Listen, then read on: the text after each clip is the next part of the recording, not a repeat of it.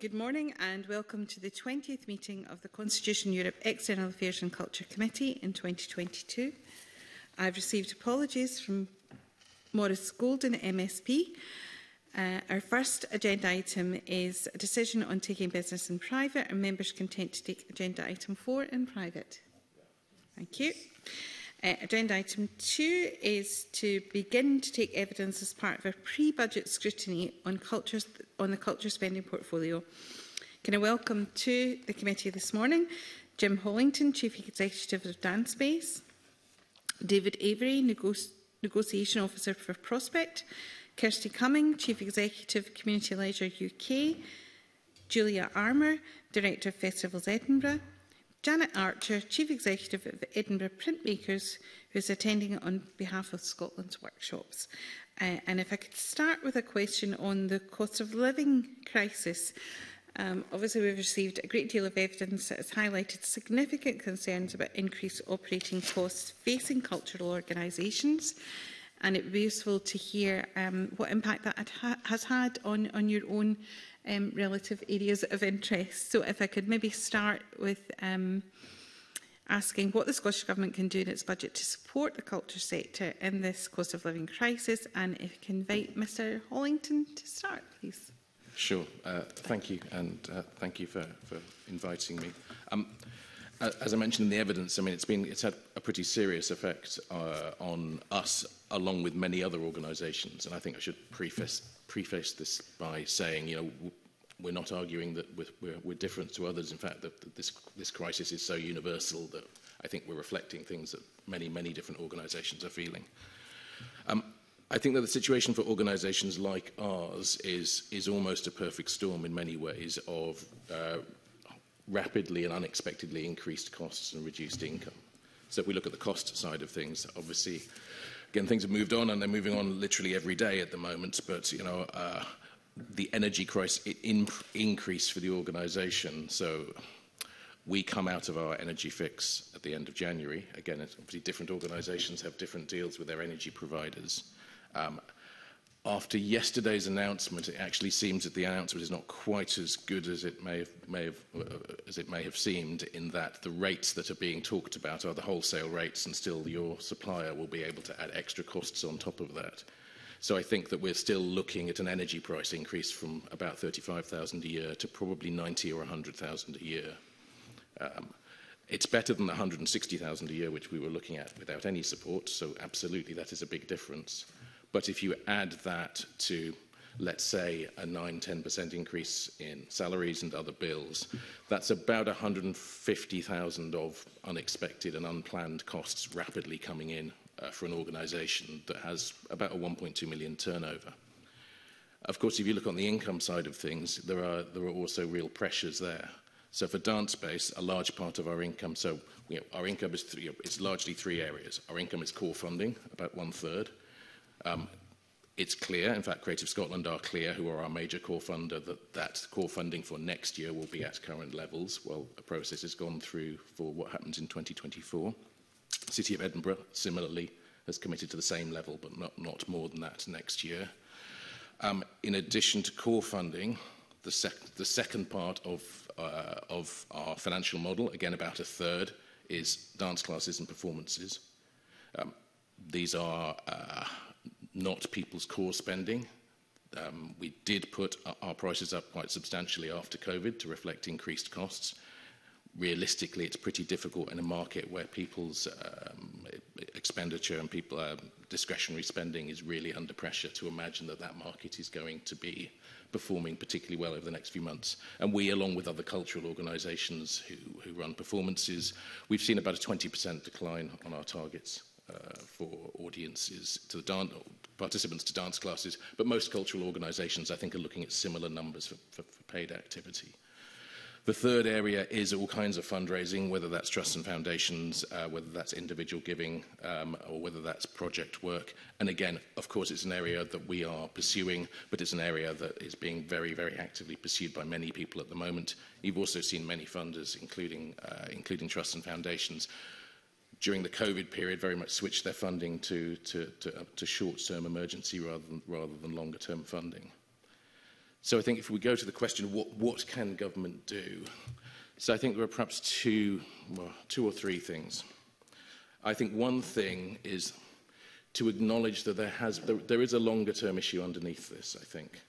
That there is, on the one hand, a really, one of the reasons I moved to Scotland is, after having worked for the British Council in countries around the world, is because Scotland is seen, and the commitment from government is really clear, for the role that culture has to play in this country, not just culture's intrinsic role, but also how culture can help people live healthy and happy lives.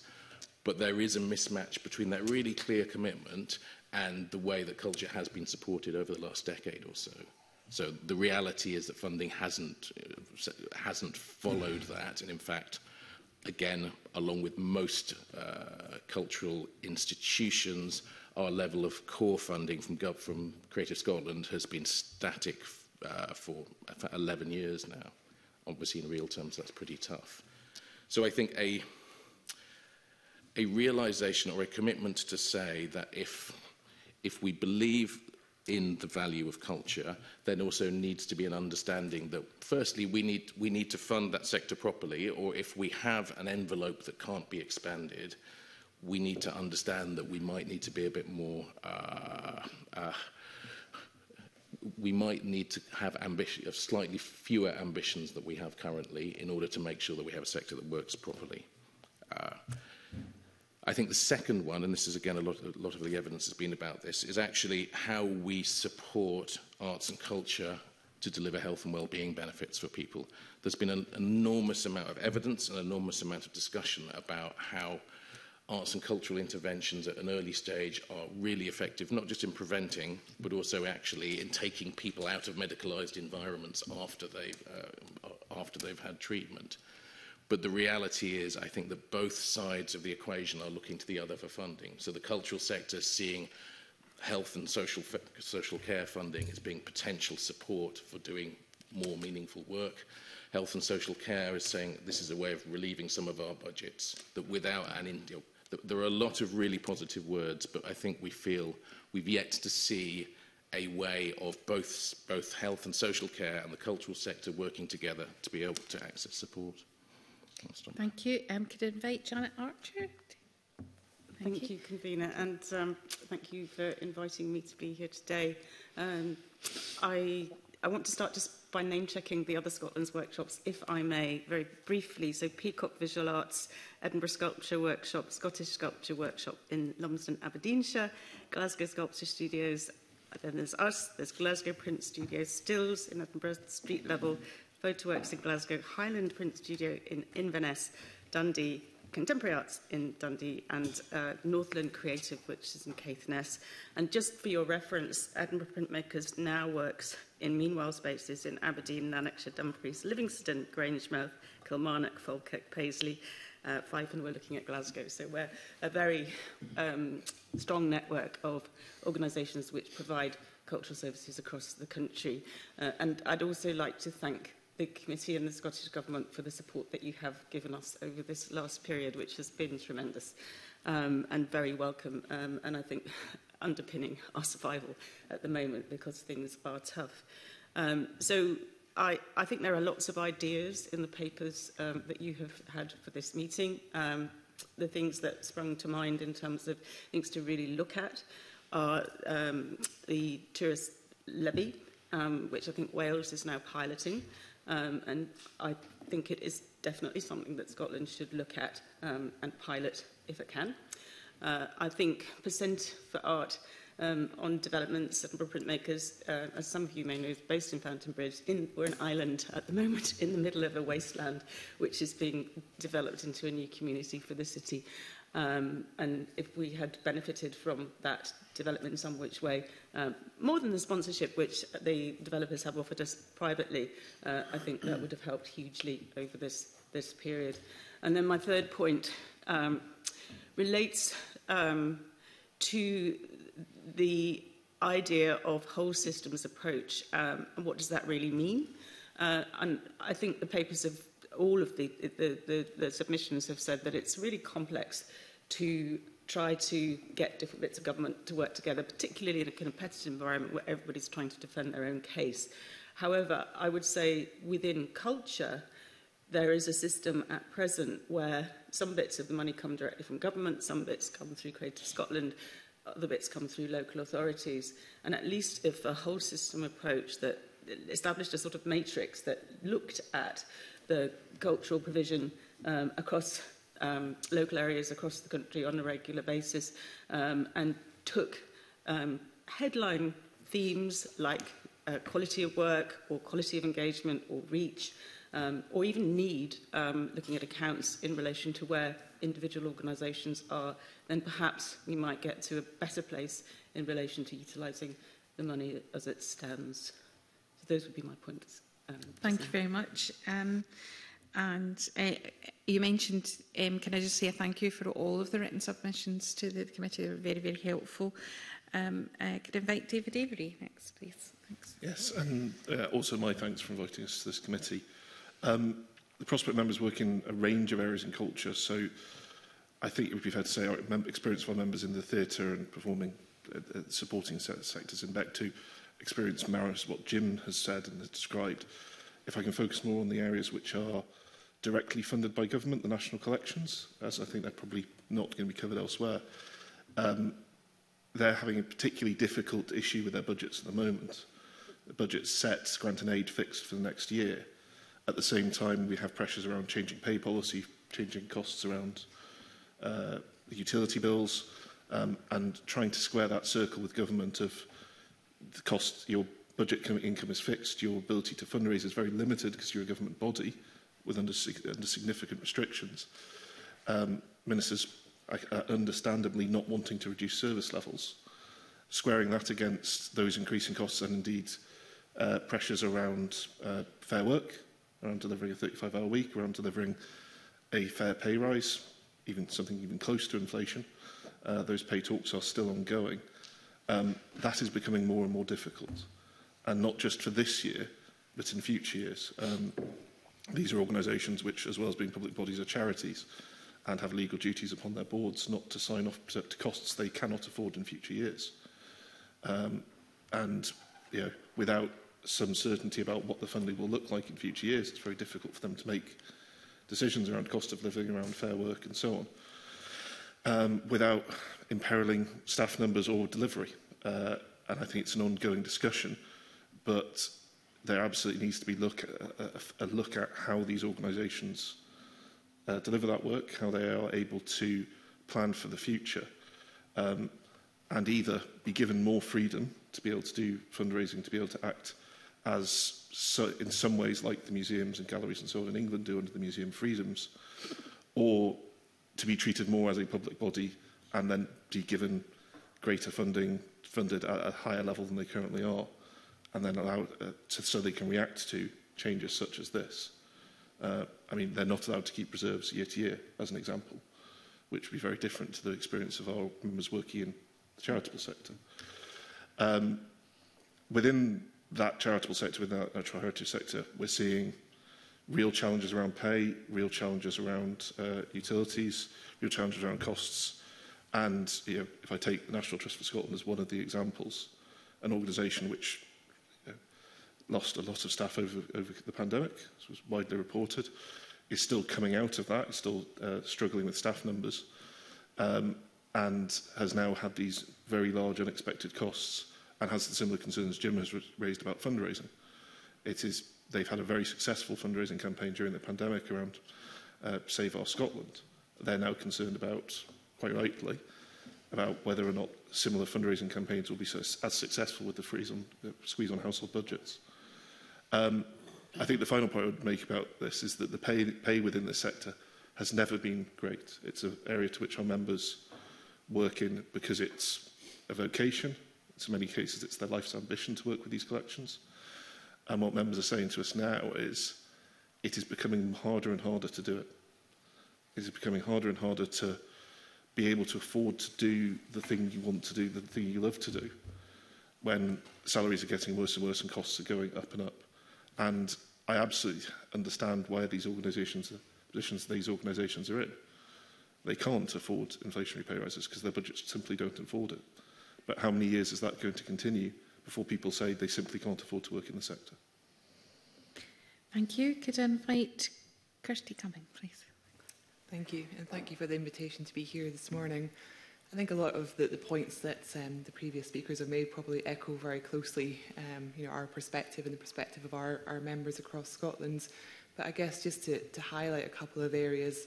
One is obviously the utilities and operating costs, which for our members have just soared beyond any previously expected levels, as is the case across a number of sectors. We're very aware of that. But really for our members, they're all charities, they're all delivering public services. Throughout the pandemic, a lot of the reserves that they had were used in order to stay solvent. There was very limited support for leisure and culture trusts throughout the pandemic, other than local authority support, which I would say was excellent, and those relationships were very, very strong. But in terms of any kind of national funding, there was very limited pockets that were very targeted in terms of performing arts venues through Creative Scotland, that some of our members were able to access funding. But across the piece, really very much kind of left to local authority and reserves to stay afloat. So we were coming out of the pandemic in an already fragile position for our members, and now faced with utilities and with cost of living, salaries, which has already been mentioned, it simply becomes unaffordable. I mean, this is actually a very timely meeting for us. We had a members meeting of our Scottish members yesterday, and the word there was really crisis. This is a crisis point, far beyond anything that they saw during the pandemic, where there was always some light at the end of the tunnel and some hope of a return to normality. And similar to other colleagues here, the return rates for our members have stagnated around 70 to 80% of pre-COVID footfall, and that includes for free to access cultural facilities as well. That's not purely on paid access. So really, in terms of the income, the model for our members was a lot of the income, particularly on the cultural side, which is predominantly free to access, was through trading. Cafes, secondary spend really supported that model. That spend is essentially gone. People don't have the disposable income. People aren't returning in the same numbers. So there's not that lifeline in terms of financial support. So the kind of essence of the model is essentially quite broken for where our members are at. I think this all kind of goes against as well, the context of wanting to do more. We know that there's the refresh of the culture strategy action plan, and obviously very supportive of everything that's in that. But actually, the reality on the ground is very much one of firefighting at the moment and just trying to stay afloat. So we're at the position where difficult decisions are starting to be made. We also know that from projections from going forward for our members, a core part of their funding is management fees from local authorities. Those are continuing to decrease year on year. And we had confirmation yesterday that some of our members will be moving towards zero.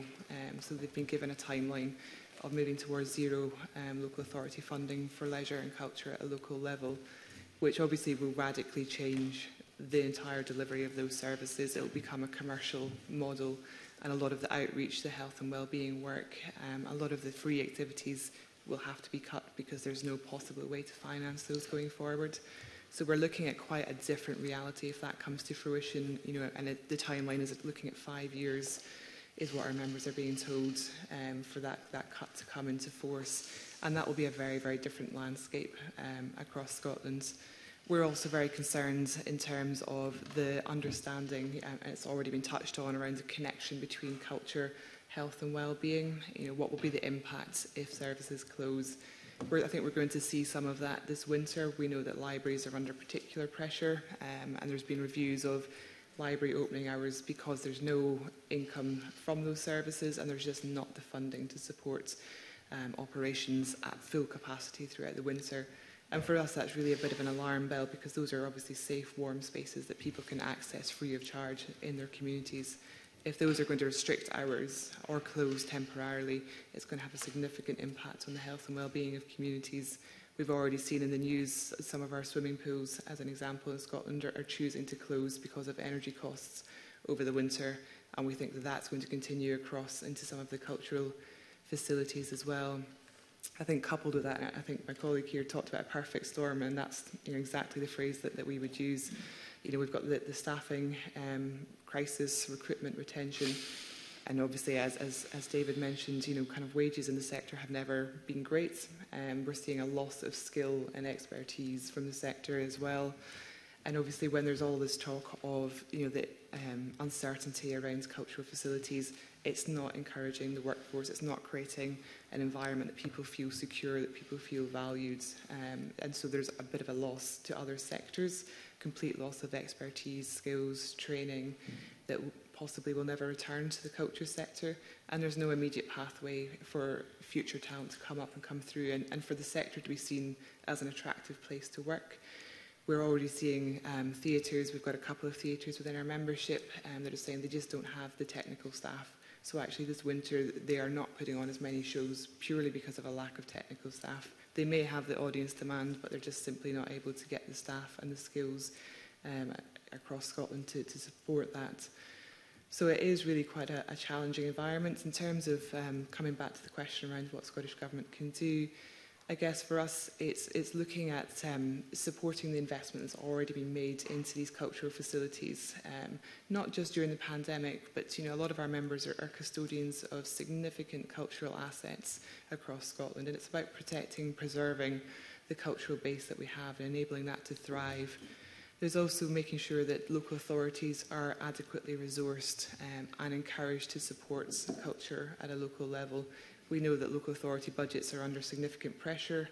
Culture is obviously not statutory in terms of the services. There's some adequate provision around libraries, but that again is fairly flexible in terms of how that's interpreted.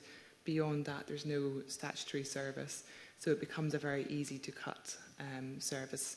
And I don't mean easy in terms of, you know, taking that decision lightly, but when faced with the other parts of a local authority budget, there's sometimes just no choice other than to cut the non-statutory elements. And that's what we're seeing begin to happen, is a move from local authority thinking to really focus on cost management and not focusing on public service delivery and the wider impact of that, which I think is a danger.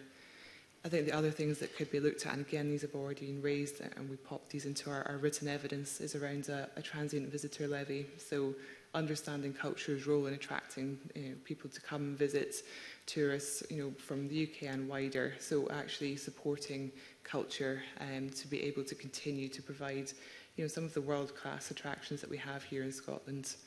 Also, again, it's been touched on the percentage for culture, you know, being able to provide a ring-fenced pot of funding that can go back into cultural services and support, I suppose, the decreasing local authority budget that's coupled with that. Thank you. Okay, thank you. And finally, I'm going to go to Julia Moore, Director of Festivals in Edinburgh, and then I'll be looking to colleagues to come up with supplementary questions. Julia. Thank you, Convener. Thanks for inviting me, and thank you to colleagues for the pretty sobering testimony of what it's like out there at the moment. And I know we're not alone in the culture sector. It's a difficult time, but just initially to say a little bit about my role and my members. Festivals Edinburgh is the membership organisation and collective development body for the 11 major international festivals in the city, which are obviously also flagship festivals for Scotland, from the Science Festival in the springtime through the major August festival season to the next festival up, which is the Storytelling Festival and Edinburgh's Hogmanay. So we're moments of concentrated energy and focus where creatives come together and where audiences come together, and as such I think we are at the intersection of a lot of the issues that people have talked about today. And I suppose the first thing I would say is that our immediate concern is really for the whole sector at the moment because of the great energy shock in particular, but the perfect storm that Jim talked about. And you referenced, Jim, the fact that people are facing those issues with their hundreds of percentage points increase in their utility bills at different times. Some people are having to make decisions in the next week because the change is coming in October, and I really think that there's going to be some canaries in the coal mine, you know, very soon. So that's a situation that we're all going to find ourselves actually living and dealing with extremely quickly. So I guess I've got a few observations that I hope are complementary and build on what's been said before that are about the immediate term, and then about conditions for kind of reset, if you like. The first is about whether there can be a sort of emergency review of those RFOs who've got those early cliff edges, because I'm lighting on RFOs not because the whole sector is not important, but just because that is a way of determining that nationally they have been identified as organisations that are strategic and should be supported in the long term. Some of the measures that are mentioned in various people's evidence include things like waiving of conditions, simplifying of metrics and reporting, multi-year long-term commitments. Those will all be useful in due course, but obviously there will be some cliff edges and crisis points coming sooner than that. So all the learning and adaptation that happened through the crisis funding in the COVID lockdowns, I think, should help the national organisations to see what we can draw from that. Secondly, we've heard a lot about the way that we need to have a whole system thinking. Collaboration has an overhead. We're all doing more of it. We all want to do more of it, but it does cost more because you have to understand your partners and adapt your ways of working, and innovation needs investment. And so for budget discussions, I think I read it in Kirsty's evidence, but taking more of a spend to save approach, and whether I don't know enough about how the streams have to be divided, but whether in the longer term there's something that could be a capital spend that is kind of like a restructuring fund for the organisation, because many people's evidence, many more people than are around this table today, has been pointing to that kind of deeper issue of needing to create the headroom and the space to not be in survival mode, but to be able to kind of replumb and rewire the system. And thirdly, the work that other people have spoken about on transient visitor levy and percentage for the arts, I think needs to be accelerated. I know that it's been difficult to find time for civil servants, I think, to work on the manifesto commitment of the SNP for the public percentage for the arts for completely understandable reasons. But if those measures are not going to be helping to find new revenue streams before, say, 2026, which is a year that I've heard of, that's quite a time to bridge, and that's also a horizon that we need to have in our minds. Finally, when we talk about a mismatch between our how we value culture and how we fund culture, I think we do need to think about the benchmark with continental Europe, where there's a gap of about a third between the levels of funding on average across the EU and the levels of funding in Scotland and the UK. And that's hundreds of millions of pounds a year. Now, that would be a stretch target to address that. But, I think that these all need to be features in the conversation about how we have a realistic rebasing between funding levels and expected outputs. Okay, thank you. I'm looking to members to see Dr. Allen's his hand up first. Thank you, Convener. Checking it. Thank you, Convener, and thank you for people being here with such interesting comments. I have a great deal of sympathy with what's been said, obviously, about the predicament of many people who've described their situation in the written evidence, and without trying to begin with an excuse, obviously, government finds itself in a similar position to many of your own organisations, fixed budgets, lack of flexibilities, and so on. I'm just curious to know what you feel we can do to ensure working better, more imaginative working together between government, local government, cultural institutions, to make real some of the things that you've talked about, for instance, the benefit of culture for health, for the benefit of culture working together with the NHS, and all these things that we've raised in meetings previously on these subjects. I just wonder, I'm just looking for ideas about what can be done to make those things real that we all believe in but take a long time to achieve. Could I speak? Yes, certainly.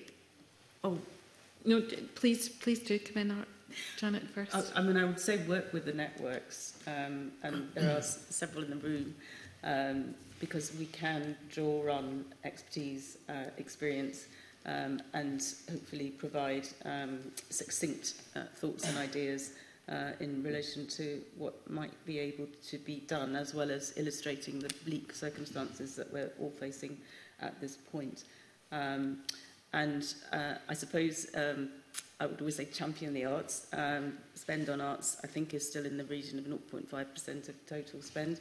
That's not very much. If you cut the arts, you're not necessarily going to gain very much in relation to reinvesting into other things that have need. Those would be my points. And I suppose you look hard at policy and regulations. One point that I didn't flag was rates relief, which obviously local authorities are looking at closely for charities and cultural organisations. It would be great if the ongoing premise of rates relief for charitable organisations, even in the instance where we're not occupying 100% of the space because we're still building back post or during the pandemic, it would be great to have a really clearly defined national policy in terms of rates relief for charitable organisations. Yeah, please come in. Yeah, Jim, thanks. particularly in the health and well-being one. I mean, actually, it doesn't need to be new money, but I think ring-fenced money that people can see that they are able to apply to in collaborative projects with arts and healthcare sector is a really way of unlocking, interesting way of unlocking things. I'll give you one quick example, actually, recently for us. We're working at the moment on a pilot project in the Astley Ainsley Hospital here in Edinburgh, which is a hospital that provides rehabilitation services for adults. Now, that's a pilot with Tonic Arts, which is NHS Lothian's healthcare charity. But it's a £5,000 project, and it took quite a lot of time to get that money together between us to go, let's just try something to see what can happen. What was interesting, though, in talking to the team there, and a lot of these projects start with people who can really see the benefits. They said one of their real challenges at the moment is actually moving people on from being medicalised. That there are lots of people who are coming to Astley Ainsley for physiotherapy every week, not because they need physiotherapy in a hospital setting. They need to be moving every week and getting out into the community and having some kind of social activity. We could easily and do provide that, but there isn't a way at the moment of them diverting money into that, or of us having a model that says actually we could absolutely provide this kind of social exercise activity that involves dance that could happen in different locations around the city. But somewhere there needs to be a way of harnessing some resource to do that. We have a programme supporting people living with Parkinson's at the moment, which has been running for a number of years, previously in a partnership with Scottish Ballet. And again, that's really demonstrated the success of taking people out of a medicalised environment. They don't come, the people living with Parkinson's don't come for treatment to our studios every Wednesday or to the 8 different places around Scotland that now do this. They come because they meet people, they meet their friends, they do something social, and they do have a physical activity which is really useful for them. So we know it can work. We can see medical healthcare professionals that see things can work. It's just there is no way. If it involves people giving up funding for things that they have to do already, it's really not going to unlock it. I think that's really interesting to hear that. I'd seen the Parkinson's project. I think it came from New York as well. The dance company Mark there. Morris, yeah. And it's about the confidence it gives the Parkinson's patients to be able to move freely. Again, it's quite profound when you see it in action. Sorry, I'll bring you back in, Janet, but I'll bring Julia and then Kirsty in. Thank you. I wanted to talk about the role of community workers in all of that, because we've had great experiences over the last 4 years working on a long-range partnership programme called PLACE. One of the things that has been abundantly clear is that we need to have that strong relationship with the community hubs and the community workers, and the way that their funding, as Kirsty described, has dissipated over the last decade has left them in a very difficult position to be able to pick up the opportunities that are available to engage with culture. And there's some great tools around in Scotland. The local information system for Scotland, which you were recommending that everybody get their work onto, I think could be a very powerful tool. But you need those intermediaries to be able to, because we are not in a good position to identify who could most benefit from the things that we can offer. You need those local experts on the ground to be able to do that. So it's that system approach and making sure that it all works. And frankly, it's not very efficient asking festivals that exist partly to bring the world to Scotland and Scotland to the world, to also become community cultural workers, but we have created some fantastic relationships with those community cultural workers that allow us to bring those wider perspectives and local, national, international outward-facing opportunities to very localised, hyper-local communities. Thank you. Kirsty? Thank you. Yes, I think there's, I mean, picking up on Julia's point there around community workers, obviously social prescribing is a key avenue for enabling people to find activities that can support their health and well-being, but it is a bit of a pick and mix across Scotland in terms of how that works, or indeed if it's available in every community across Scotland. So there's something there around really embedding social prescribing much better within communities and having really clear pathways and opportunities. I think part of the problem as well is that there may be social prescribing, but actually the activities run at 3 p.m. on a Tuesday, so that doesn't suit a lot of people. It's actually having activities and opportunities available for people when they want to access those, and also encouraging and embedding that and really recognising. There's been a lot of evidence around social prescribing, but it's never really fully been embedded, so there's a real opportunity there. I think also there's an opportunity to learn from best practice, from other sectors as well. So the other part of our remit is sport and leisure. And we know, for example, in the last couple of years, Sport Scotland has created a strategic partnership with Public Health Scotland, really around working much closer together across health, sport and leisure. We don't have something similar on the cultural side, which I think is a missed opportunity. Again, if we look at kind of sport and leisure, and apologise, that's the only other sector that I can really reference with any knowledge, but there was a document produced again during the pandemic about the positive contribution of physical activity, which was aligning physical activity across all of COSLA's priority areas, so really making the case at local government level around how big the contribution is. And we've had this discussion. We facilitate a group of what we call culture partners for Scotland. So Community Leisure is the facilitator of a monthly meeting of some of the cultural bodies across Scotland. And there's definitely an appetite to look at a resource like that for culture, to really have a one-page infographic document that can be going to local authorities to actually show the wider benefits across health and well-being and really make the case of that cross-portfolio working. But again, at the moment, we don't really have that really kind of clear, snappy document, so it's much harder to make the case when everybody's under pressure and headspace is limited to make those connections and strengthen them. Thank you. Janet, you wanted to come back in? Briefly, just to pick up on points that others have made. Across Scotland's workshops, artists who work with us consistently say this is what keeps us well, and communities say the same thing. There's a lot of really good socially engaged practice, community engaged practice in Scotland, led by individual artists, supported by organisations. I think there's a lot of evidence, as we've heard, in terms of health benefits of arts practice. I think the Scottish Government published a report just before I came to Scotland in 2010, which I read with great interest.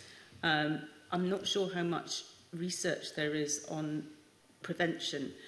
So if taking part in the arts stops you from getting ill in some instances, not every instance, obviously, but if participation in the arts keeps you steady, it would be great to be able to have a more pithy argument to be able to make. And I wonder whether that's an area that could be looked at in conjunction with the health service, just to see whether those who participate regularly in arts practice of all of its forms do actually go to the doctor less. If we had a sense of that, we might be able to make a better case. Thank you. Donald, would you like to? Thank you. Thanks, Claire. I think Julia used the word sobering, and I think that's very much what I feel after hearing very striking evidence from everyone here. So thank you for that. I'd just like to explore two issues. One is clarity of funding. I mean, I wonder if the panel witnesses feel that they have that clarity of funding from Creative Scotland, from Scottish Government. And I say that in light of the issue raised a few weeks ago about the Youth Music Initiative, where there was some uncertainty about funding. And I think it was, to be fair to Creative Scotland, was clarified that it was a pause rather than a cessation. But do witnesses think clarity of funding is important? And going forward, what could the committee do? What could the government do to help you with that? And my second issue that I'm quite keen to explore is builds on something that Alistair raised, which is flexibility. And we've heard this a lot, and especially a year ago we were talking about COVID and the post-pandemic effects on the culture sector. But it strikes me that given the current pressures, very serious pressures, now is a real opportunity to think quite radically and quickly about flexibility, whether that's issues around reserves, being able to use build up reserves over the years, multi-year funding, spend to save. Very struck with that point about sort of rewiring the system. And what sort of, if you had a shopping list of 3 things that would give you additional flexibility, what would they be? And could I start, please, with Julia, seeing as you're next to me, if you've got any views. Yes, I think that when budgets are tighter, and they have been tighter for the best part of 15 years now, the tendency is to become more specific and directive and to say, well, I can't fund everything, so I'm going to make sure that I can identify that I'm making a difference to that thing. But actually, I think that tendency has misled us as a country supporting our cultural sector, because it just pulls people in multiple different directions. So the maximum amount of flexibility in order to enable people to do what they do best and innovate rather than chase the money, I think is something that we feel very passionately about. And that operates at all levels. It operates for our major international festivals, and it operates for the community cultural organisations. There's some very good work that's been done by Whale Arts in Edinburgh, the chief executive there, about kind of utopian funding. What does funding look like when flexibilities are maximised?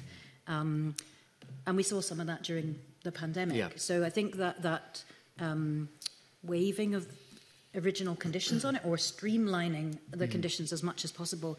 The metrics and reporting, many of our organisations in my membership are funded by the local authority, Creative Scotland, maybe Event Scotland, and Scottish Government funds voted directly. And all of the conditions are different for those areas. I mean, sometimes when we have that conversation with them, they obviously say that they are tasked to deliver different outcomes. But I know there's been discussion going on with the National Partnership for Culture about outcomes and a sort of superset of outcomes, and an ability to draw on that so that an organisation is not, spending a lot of its overhead on application and reporting, but able to agree with its funders a basket of indicators that represent the value, the public value that they bring for the public pound would be great. And I couldn't agree with you more about the need to build up reserves and the need to be supported to have the headroom to change, because it's very difficult to sort of have a health check while you're running a marathon kind of thing. So we definitely need to try and maximise those facilities. Does anyone else want to come in on that part? Yeah, go to David first, if that's... Yeah, I mean, I've already referred to it briefly, but within the national collections, those which are directly funded by government, I think they do have clarity on funding. Unfortunately, it's a flat level.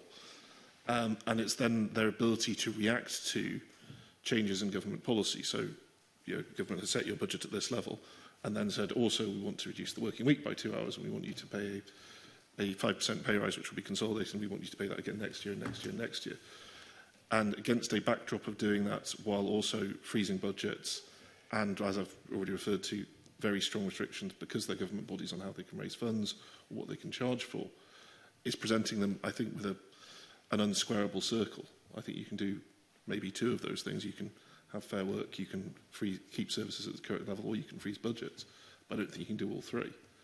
There are efficiencies they can make, but not at the levels we're seeing in terms of inflation costs or energy costs and so on. And it's a time to which there is more and more demand for these services, more and more demand for access to them, free cultural events, free, whether that's the National Nature Reserves, whether that's the National Museums or Historic Scotland. There is demand for the public to try and access these.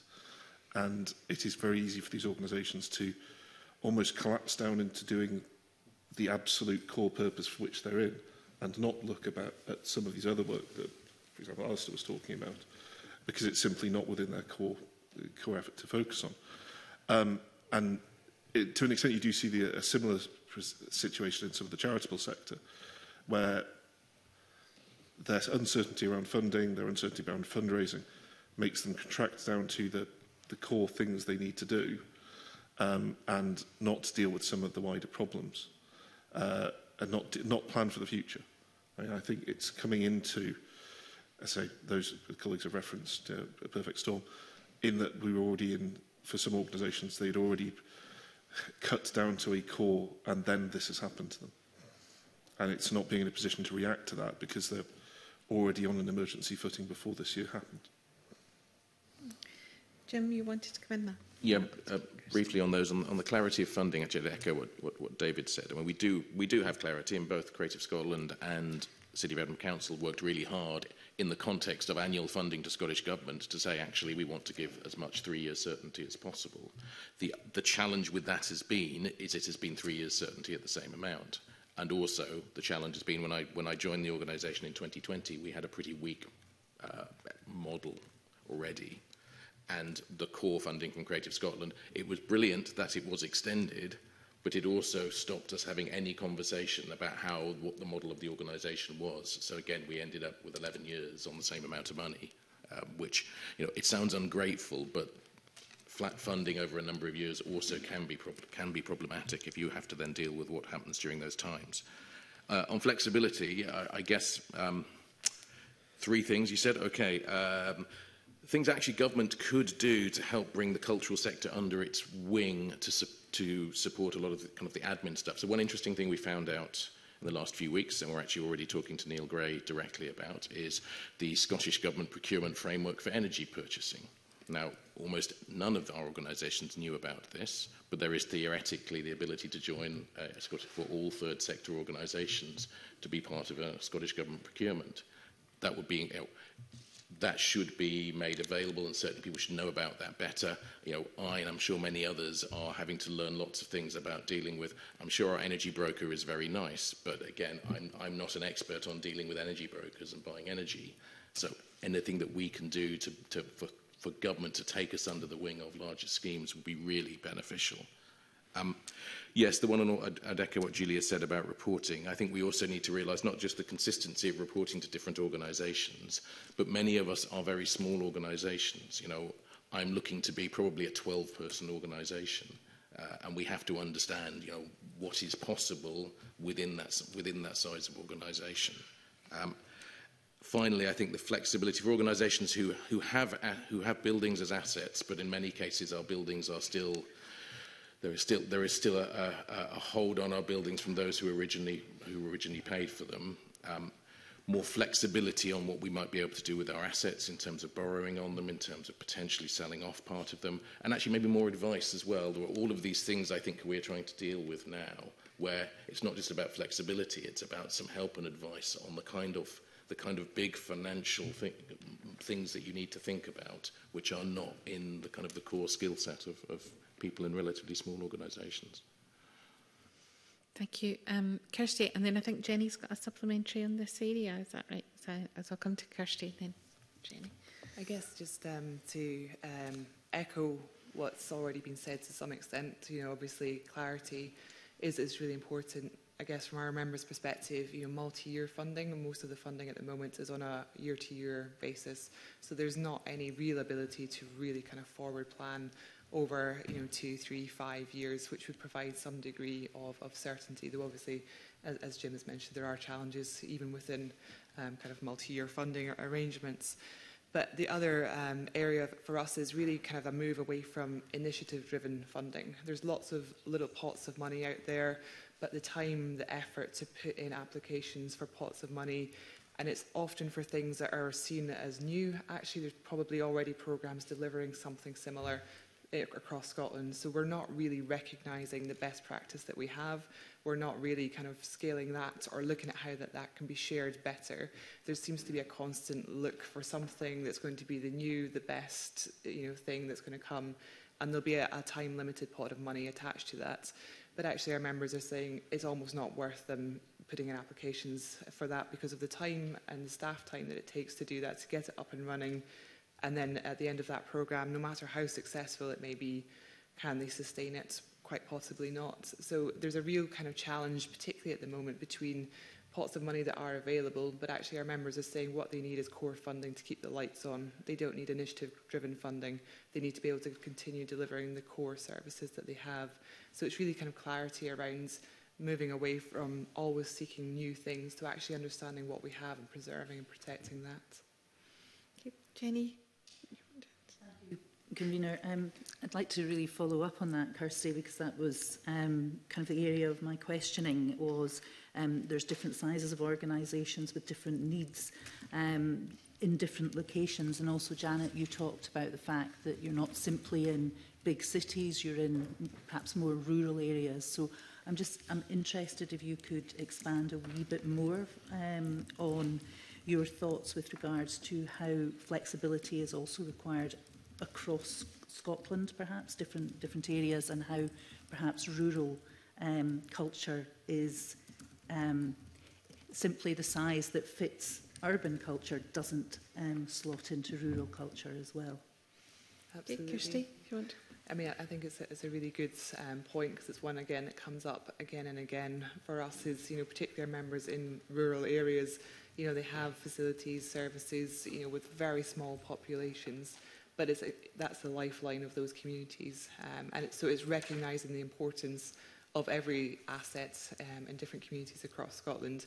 And the move that we have at the moment towards cost efficiency and cost management rather than focusing on service and impact on communities is perhaps moving away from that. So there's more pressure on some of the smaller venues because things are based on footfall or how many people attend various different programmes in a week. But obviously that is not taking into account the geography and the difference across communities across Scotland. So there's a real issue there around kind of the geography. But in terms of the flexibility as well, there's a real need for, as most of our members, their assets are owned by local authorities, they're delivered through the trust model, but actually it's the flexibility enabled by local authorities to look at different ways of using assets. So moving away from perhaps the traditional model or what's perhaps the original contract that was written, but understanding that the landscape has changed and there's not always that flexibility.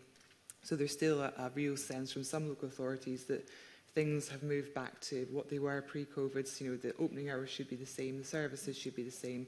Actually, the world's a completely different place in terms of customer behaviour, in terms of the crisis that we're in at the moment, but also in terms of people's appetite for what they want to engage in their free time. And we're not necessarily having the freedom and the flexibility to look at changing that.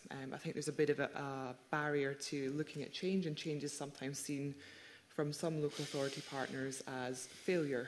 So something's not working, so you're changing it. Actually, the world is changing, and we need to be much more flexible. We also need to recognise, from our perspective, our members are the experts. They are, the trust that are delivering these services. That is their core bread and butter. So they should have the full flexibility to make those decisions that are best for communities. That is what they are contracted to do. And without that flexibility, they're not necessarily having the freedom to deliver what they would like to deliver, or to use a library space in a slightly different way, kind of moving away from what might be a traditional library model, but actually it's not going to be right for every community, and there needs to be some discussion around that. And I think the final point linked to that is also looking at the transfer of assets. It's something we don't necessarily look at enough in terms of community asset transfer, both the good and the bad. But again, what we've heard from a few local authorities is that that's a failure, either of the local authority or the trust. It's not necessarily a failure, it's a different model of delivery, and it might be right for a different community. And we've seen some really good examples, but again, we're not able to really kind of look and have open and honest discussions around what communities want. We still feels that there's quite a tight framework around the expectations of delivery. Okay. Yeah, I wondered if you, Janet, you were mentioned by Jenny in her question. I'll go to Janet first and then to Julia. So, yes, I think the point about co-designing with communities and co-designing with artists is a really important feature in Scotland's cultural landscape. And I think it's interesting if you look at the arts funding system, and I always think in considering what next, you have to look back as to where we came from. And the arts funding system was set up post-war. It was essentially set up to distribute opera and ballet companies from London to the rest of the UK. And then infrastructure followed that, and so on. Everybody knows the history. What's happening in Scotland, or what has happened in Scotland alongside that, is the empowering of individuals and communities responding to the geography of Scotland. And some quite extraordinary work takes place, I think, in different parts of Scotland. And I think the ecosystem needs to accommodate that. So possibly moving forwards, we need to think differently in terms of how institutions work and how they bring individuals through artists and communities into the fold in order to co-design provision. The Scotland's workshops in the main are artist-led organisations, which started off very small. So Edinburgh Printmakers has had 4 homes in Edinburgh, and essentially over the last period in moving into a new home in Fountain Bridge has grown exponentially, but we hold on to the values and the kind of premise of individually driven artist-led activity, and I think that's where Scotland has a lot of strengths and where rural areas particularly really benefit if individual artists are empowered through appropriate funding measures. So it's the balance, I think, that needs to be gotten right. And perhaps now is the time in thinking about future-proofing the arts, which is, I suppose all of us who've worked in the arts for a long time feel really responsible for. Perhaps looking at that broader ecosystem and what's the need, and how can we safeguard public access to the arts, which ultimately is what's important with public funds. How can we do that in the best possible way, as well as cherishing our built estate in terms of buildings that have been developed to accommodate artists. I think all of that needs to be looked at as in a holistic way, and the arts are changing, and perhaps the model that was set up post-war isn't necessarily the right model for today's times. Thank you. Julia? I just wanted to make a point that, picking up on something Kirsty said about the need to recognise lifeline venues in rural communities, and also, I guess, in town and city centres in a way, because that's all having to be reinvented. So cultural assets as local economic hubs, I think, is something that seems better recognised in the kind of mission of Highlands and Islands Enterprise and South of Scotland Enterprise than it is in the mission of Scottish Enterprise in the Central Belt, because, as I understand it from High, they're tasked with community sustainability, and that means different things in a wider sense, drawing on some of the points about how you get, in a well-being economy, how you get both bits of that, the well-being and the economy. And I think culture does that extremely well. And if we could see that more explicitly acknowledged in the tasking of some of our national agencies, that would be really helpful. Thank you. Donald, are you content? That's fine. I'll bring in Sarah, please. Very much, Convener. It's been really good getting your powerful evidence today, in addition to the submissions we've had from lots of organisations. I can't think of a committee meeting where we've had phrases like a perfect storm, dire financial situation and crisis, and that's been mentioned by so many witnesses, not just here but in evidence. So it's thinking about how we fix it and what evidence we need to put back to the Parliament. There's been quite a lot of comments about percent for art, tourist visitor levy being potentially really important new additional monies, but they tend to be not something that you could guarantee everywhere. at the same time, so maybe very important. But what about the overall status of culture? One of the bits of evidence we got from COSLA and the Directors of Finance said that funding in local authorities had been cut by nearly a quarter in the 8 years pre-COVID. So there's something about reduction in funding at the local level, and then we got your comments about the flat funding challenge when all your costs are rocketing. So have you got thoughts about the equivalence of culture spending? It's not statutory. So is there something we should be recommending as a committee about the status of funding for culture, given the complexity on the ground and all the evidence we've seen in the work we've been doing in social prescribing about the wider benefits of culture? So benefits of health, well-being, benefits to the economy. How do we capture that in terms of saying culture is important and it needs proper funding? Has anyone got thoughts on that? How we make sure it's ranked properly? Nobody's jumping in desperate to answer that one. I think it's interesting that it was Janet that mentioned the need for research in this area and looking at it earlier. There's a mission, but Julia, you please come in. It would be good to take a fresh look at some of the evidence that was brought together in the last session of the Parliament about funding for culture in terms of European approaches to cultural rights and to the status of cultural workers and so on. I think I would like to say that we could make culture statutory under local authority budgets and that would fix things, but we all know that there's a cake at the moment, and how do we make it a bigger cake rather than cut it into ever finer slices? So that's certainly something that we've been very interested in, is the way that the European systems embed into their processes that value that they give culture, and that we give culture in this country as well, as Jim mentioned up front. The other area that I think could be acted on more quickly is incentives for philanthropy, or the kind of reliefs that several people around the table have mentioned in business rates and various other taxes.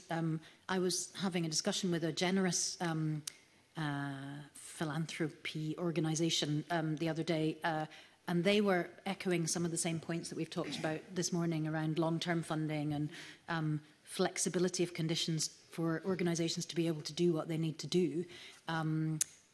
But we find that they usually require some kind of foundational commitment to be there from the public sponsors of cultural organisations. So the more we can preserve the sense that, yes, the culture sector is valued, so that we can continue to leverage up that sort of benefit, that would be great, because the Edinburgh Festival system, for example, is about 15% public funding and 85% income generated, and that, that's between sponsors, donors, and audience members. But the thing you have to keep in mind is that whole system, because that will be, those percentages are not always the same across the whole of Scotland, but we're trying to be irrigating of the whole kind of local economy, and if we move the system in a certain way, we will only have the 15% of public funding, and we won't have the 85% of the rest of the funding that comes into that system. Janet, I didn't see it, and I'll come to Kirsty after that. I would say make it statutory, even at a tiny, tiny percentage, because as a principle it feels important, but I concur that that's not necessarily viable. I think there is more opportunity for the national system and the local system to work more coherently together. So at the moment, we all have separate funding agreements with our national funder, Creative Scotland, and with our local funders, which requires double the time from in terms of administration to be able to actually deal with that. If we could join that up and require that to be joined up, and in the old days one would say you wouldn't fund a local area unless a local authority was able to contribute as part of that package. That isn't always possible now, but you might say a package of support needs to be provided by the local authority. That includes rates relief, that includes other kinds of professional support or incentives that make life easier for cultural organisations. If that could be worked through, then I think that would be transformative for how we function, even when it comes to identifying KPIs. If they can line up and be the same ones, then we're not spending time administering the arts as opposed to actually delivering on the ground. Okay, Kirsty? Thank you. I mean, I guess in terms of the argument around statutory, I'm not sure from our perspective it make any real significant difference. And we obviously understand, local authority, budgets are within a fixed envelope. So actually, there's a finite financial resource there. So as you said, there's difficulties in terms of how that's allocated. I think for me it comes back to some of the earlier points around the cross-department working and looking at different pots of funding and kind of joining those up. So looking at the areas that culture contributes across different areas, whether that's mental health, well-being, whether it's economy, whether it's education. So that means a whole range of areas that culture contributes significant amounts in terms of the outcomes it delivers, but there's not necessarily any funding. I realise it's a challenge, and obviously at the moment we're seeing a little bit of a move towards protectionism around budgets because everything is tightening, but really what we need to do is kind of the reverse and actually try and have better conversations across departments around outcomes and focusing on what it is we want to achieve and how we get there, rather than kind of the silo pots of funding, which I think there's still a bit of a tendency for, both at national and local government level. And I think, Janet's point around that, central and local governments, kind of working better together and having much clearer support between the two, I think would also be helpful in terms of streamlining some of that funding and making it kind of flow easier to where it needs to be. And I think the final point really is around the research. There's a lot of research out there. There's an abundance of evidence around the impact of culture on health, on well-being, but it's how we utilise that. I think sometimes what we do as a sector is try and find a new bit of research that's going to make the case and it's going to be the thing that transforms hearts and minds. Actually, there's probably a lot of information out there, but we're not using it in a collective way as a sector in the best way to maximise that message. So it's understanding what it is that's going to actually make the case change hearts and minds. Do we have it? And how do we articulate that? And I think that needs to be a much wider, joined-up approach to really have any impact. Thank you. Mark, can I invite you to... Yeah, I think it's been very powerful evidence this morning, and I think what I've taken from it is the sense that the world has already changed, and it's about if organisations have to change, it's not a sense of failure, but there needs to be that headroom and that support to enable that change to happen. And I'm sure that other sectors are having to think about how they respond to the new world as well, including health. I think Julia and Janet and Kirsty will mention the transient visitor levy. I mean, there is a commitment from the government to deliver that in legislation the next year. But I'm just wondering what the conversation has been at the local level around that levy, because clearly it will be a discretionary power that councils can use, and it may even be discretionary in terms of what they can spend it on as well. Although I think there's a very strong argument that it needs to be put into culture and well-being.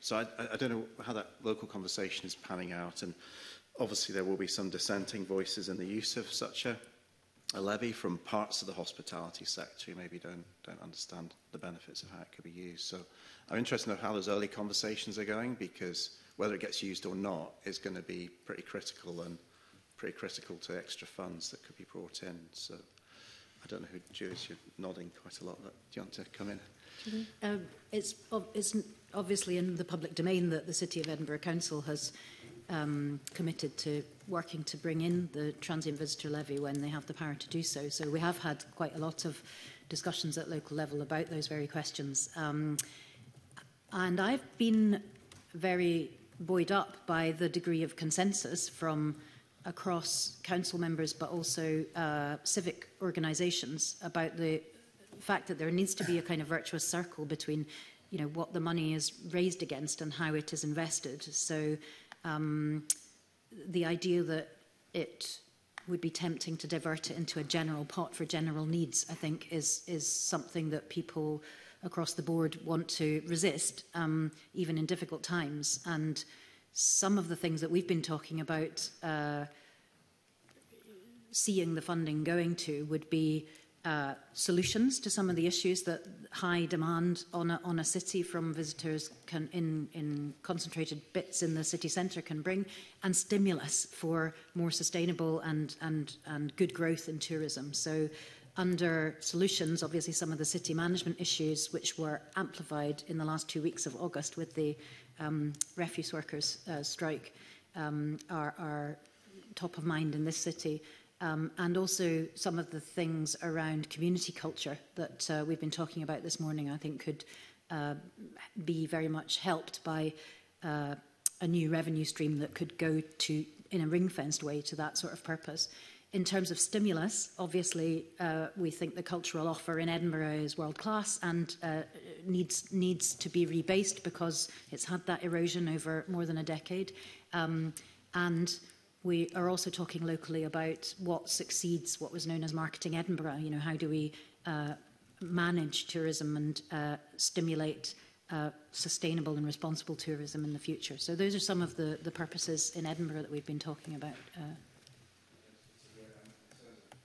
Kirsty and Janet, both of your networks, I mean, are there similar conversations happening across Scotland, or is this just an Edinburgh conversation at the moment? I mean, I'm happy to jump in, if that's all right. Kirsty, yeah, please.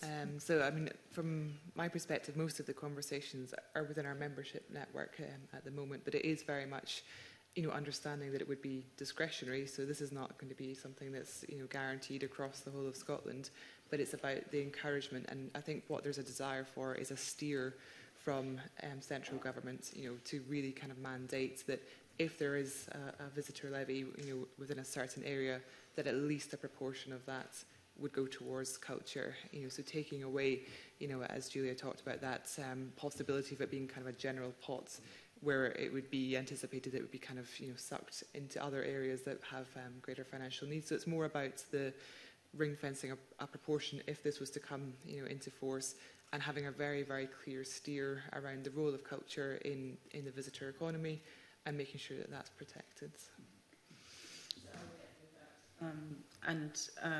I noted that SCAM, I think, had referenced the transient visitor levy and a % for in their submission. So clearly a conversation amongst the visual arts community. I'm not privy to the detail at local authority level across the country, but I agree that if culture is the magnet that draws tourists to Scotland, which we know it is, then culture should benefit in relation to any income drawn down through that route. Okay. Sarah, sorry, I didn't bring you back in earlier. Yeah, no, it's, I want to thank everyone for the answers, and I think that last discussion really reinforces the need for thinking about how you do get the cross-government working that I think you referred to very powerfully, Kirsty, because we've had some discussions about health and well-being and culture and the potential benefits. And I suppose with the budget coming up this year, it's how you make that maybe more explicit. Have you thoughts, and the evidence that you, or the information you gave us about how to make processes more straightforward, KPIs, given the differences between very big organisations and maybe more smaller, lighter foot, community-based organisations, that's quite powerful. So just thinking about one of the things that you've mentioned, a couple of you, and certainly in the evidence, is about staff changes. We got that evidence when we talked to venues earlier in the year over COVID, and I think it's in your evidence prospect. But the loss of young people from the sector who don't see it as a long-term career seems quite significant. Is there work that's being done in the sector to try and retain people in the sector and the skills and make it an ongoing career option for young people? I don't know if you, David, or Kirsty want to come in on that to start off. David, do you want to come in first? Yes, thank you. Unfortunately, actually, the greatest turnover we see in the sector, in certain areas that we deal with, is around people who are new to it, who have come in. Some of it is salaries, as you would expect me to say, but actually a lot of it's to do with insecure funding and insecure contracts. So Kirsty's referred to pots of money, and unfortunately that can lead to a habit of saying, well, the pot of money is for 3 years, therefore the contract is for 3 years. And people either don't have that contract extended or indeed more naturally are worried that it won't be extended and then look for other work before the project ends. And I think it's one of the reasons why we're seeing such a high turnover now, where people previously would have come into the sector and stayed with it and worked in an institution and worked through it to become experts within their area. They simply cannot find that way into those organisations and come into the sector and then leave again. Kirsty? Yeah, I think the point around the insecure contracts and then obviously the link to funding is absolutely right. I think also there's been a bit of a rebalancing of people's priorities, particularly post-COVID, and the fact that a lot of cultural work is what might be seen as antisocial hours, because a lot of facilities are open at weekends, or you have live performance which takes place in the evening. And that's not necessarily something that people have wanted to come back to post-COVID. They've wanted to kind of move and rebalance time with families and kind of rebalance their work and personal life. So there's been quite a significant loss because of that as well. And obviously salaries not being able to compete in that sense. There is a lot of work that's going on, and I know there's other organisations such as CC Skills that are really looking at workforce in the culture sector and attracting people and supporting organisations to recruit. There's been quite a lot of changes in recruitment processes. I mean, our members are talking about having open days and having the interviews on those open days, because actually if they have an open day, somebody signs up for an interview, they're not then turning up for the interview because they've got another job offer. So there's really a kind of time pressure in terms of trying to attract people, present an attractive proposition to them, and also kind of snap up people at that time. And there's a real kind of look at benefits that can be offered, because there's not the salaries that can necessarily compete with other sectors. So what can be offered in terms of some of the wider benefits? So I know that our members are really looking at some of that flexible working, looking at kind of health well-being supports, some of the softer benefits that can be offered. But it is a very difficult kind of recruitment market for the sector at the moment. And there's really a need to attract more people and to retain people within the sector. But, as David said, the insecurity and a lot of the media around it is not helping people to feel a sense of security or to see a career pathway. A lot of people are seeing it as kind of an entry-level job, but nowhere to go after that. And I think what we need to really do is create very clear pathways for people to develop, grow and progress, so that we keep those talented people within the sector. Thank you. I think this will have to be a final word from you, Jim, on this. Just to add, I think in our world, because our role is about supporting independent dance artists, so people who are not in a dance, or one of the two dance companies that exist in Scotland, they very much have careers that involve their artistic practice, involve working in retail or hospitality, involve teaching dance, involve working in organisations like ours. And I think, all of the things that have been talked about before about the increasing insecurity of jobs mean that we are losing artists from dance just as much as people from the administrative or the organisational side of things, because people just cannot make a career that adds up between all of the between their professional practice and everything else that they might need to put in there to earn a living. So my bigger worry, I think, is actually this is not just about people working in organisations, it's about the artists that we exist to support. Okay. Janet, I'll give you a final word. Very quickly, I suppose I'd just say the words opportunity cost. So we have spent the last 70 years, 65 years training, educating, building expertise in arts organisations. And if we let that go, what's it going to cost to be able to get it back in the future? So I would feature that in any thinking in relation to that very small percentage of government spend that currently is invested in the arts. Thank you. I'm afraid that's probably run out of time for this session. We've got another session immediately after this. So thank you very much for your attendance. And as I said, for your written and oral evidence today, it has been profound. Thank you very much. And I'll suspend to onboard new witnesses. Thank you.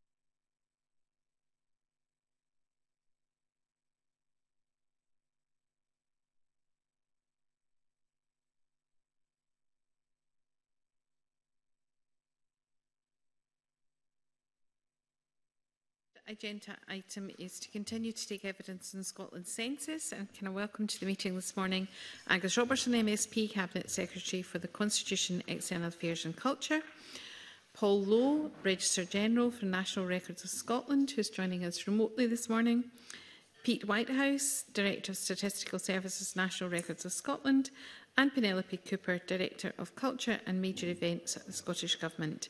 And could I invite the Cabinet Secretary to make a brief opening statement? Thank you very much, Convener. Good morning, committee colleagues. Following the closure of the main census collect period on the 31st of May, on the 22nd of August, the census coverage survey also came to an end.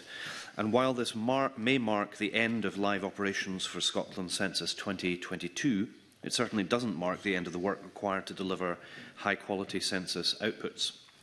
Scotland Census is a highly complex programme, which in common with other modern censuses consists of many elements. While it's understandable that much of the focus so far has been on the public-facing elements of the census, particularly the census return rate, that in itself is not the deciding factor in determining the success or not of a census. As the International Steering Group set out in the paper they provided to the committee, and as Professor Sir Ian Diamond and Professor David Martin explained during the evidence session 2 weeks ago, it's the combination of three pillars which will deliver the high-quality census outputs that users require. High-quality census returns of which an almost 90% return rate has been achieved, a coverage survey and peer-reviewed statistical techniques, and the use of high-quality administrative data. This was the first primarily online census, and generally this worked very well, with 89% of respondents completing online. This exceeded the National Record for Scotland's target of 75% and clearly indicates a strong preference for the majority of citizens to use digital rather than paper completion. The shift in public preference should be taken into account for any future census exercise or similar significant public engagement. This is also the most flexible census ever, delivered with options for completing digitally, by paper form, and also through assisted completion by telephone and field force. Despite concerns, the month-long extension to the collection period also led to a significant improvement of return rates at both national and at local levels. The national return rate increased by 10 percentage points since the 1st of May, but crucially, the extension also ensured that there was enhanced coverage across the country, with 30 of 32 local authorities achieving return rates of more than 85%, and no authority less than 83%. 18 of those local authorities achieved a return rate greater than 90%. There are, however, some emerging indications of shifts in public attitudes in Scotland to the importance of the census, and there is a need to understand these. This phenomenon appears not to be restricted, however, to the census, but is emerging in other areas, for example, completion rates in broader Scottish social surveys. The committee recently heard from Sir Ian Diamond that this is a trend which has been seen in declining participation rates across recent years. And as such, it will be important to understand and plan for such an event up front in the design and risk management for any future census. However, with a final return rate of 89.2%, I hope that committee members and indeed the public are reassured by the words of the International Steering Group, who in their submission to this inquiry noted that they, and I quote, consider that the main census enumeration has provided the foundation for a high-quality set of census outputs in terms of coverage of the population. And indeed, Sir Ian Diamond's evidence that the census in Scotland will still produce, and I quote, really good data. As recommended by the International Steering Group, the National Records of Scotland are working at pace to secure the necessary access to key administrative data sets for the purpose of census estimation and adjustment. This expansion and enhancement of administrative data use beyond the original plans for estimation of census response will put NRS in a strong position to deliver a high-quality set of census outputs for Scotland's 2022 census.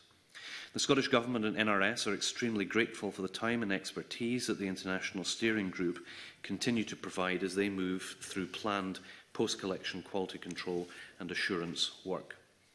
Over the coming months, National Records of Scotland will continue to focus on planned post-collection quality control and assurance work to deliver the high-quality census outputs users require.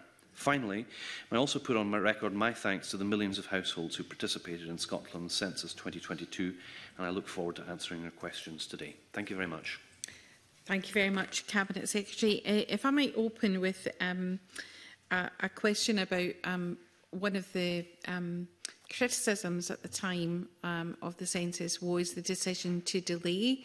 The committee has since heard quite a lot of evidence about it not being a reasonable comparison to compare National Records of Scotland with the UK Statistics Authority in terms of capacity, budget and indeed where they were in analysis of the data. So now that we have a sort of better understanding of that, are you content that that was the right decision to make at that time for the quality of the census? Yes, I am. This is me looking back at the decisions that were made at the time, which I didn't play a part in, but obviously it's important to look at and try and understand the rationale behind decisions that were made. I mean, firstly, there's an international context to all of this. Out of 83 nations that plan to conduct censuses over that period, 59 of them, that's 71%, delayed their census field collections. That included not only Scotland, but many others, obviously, Germany, Italy, and Ireland being three.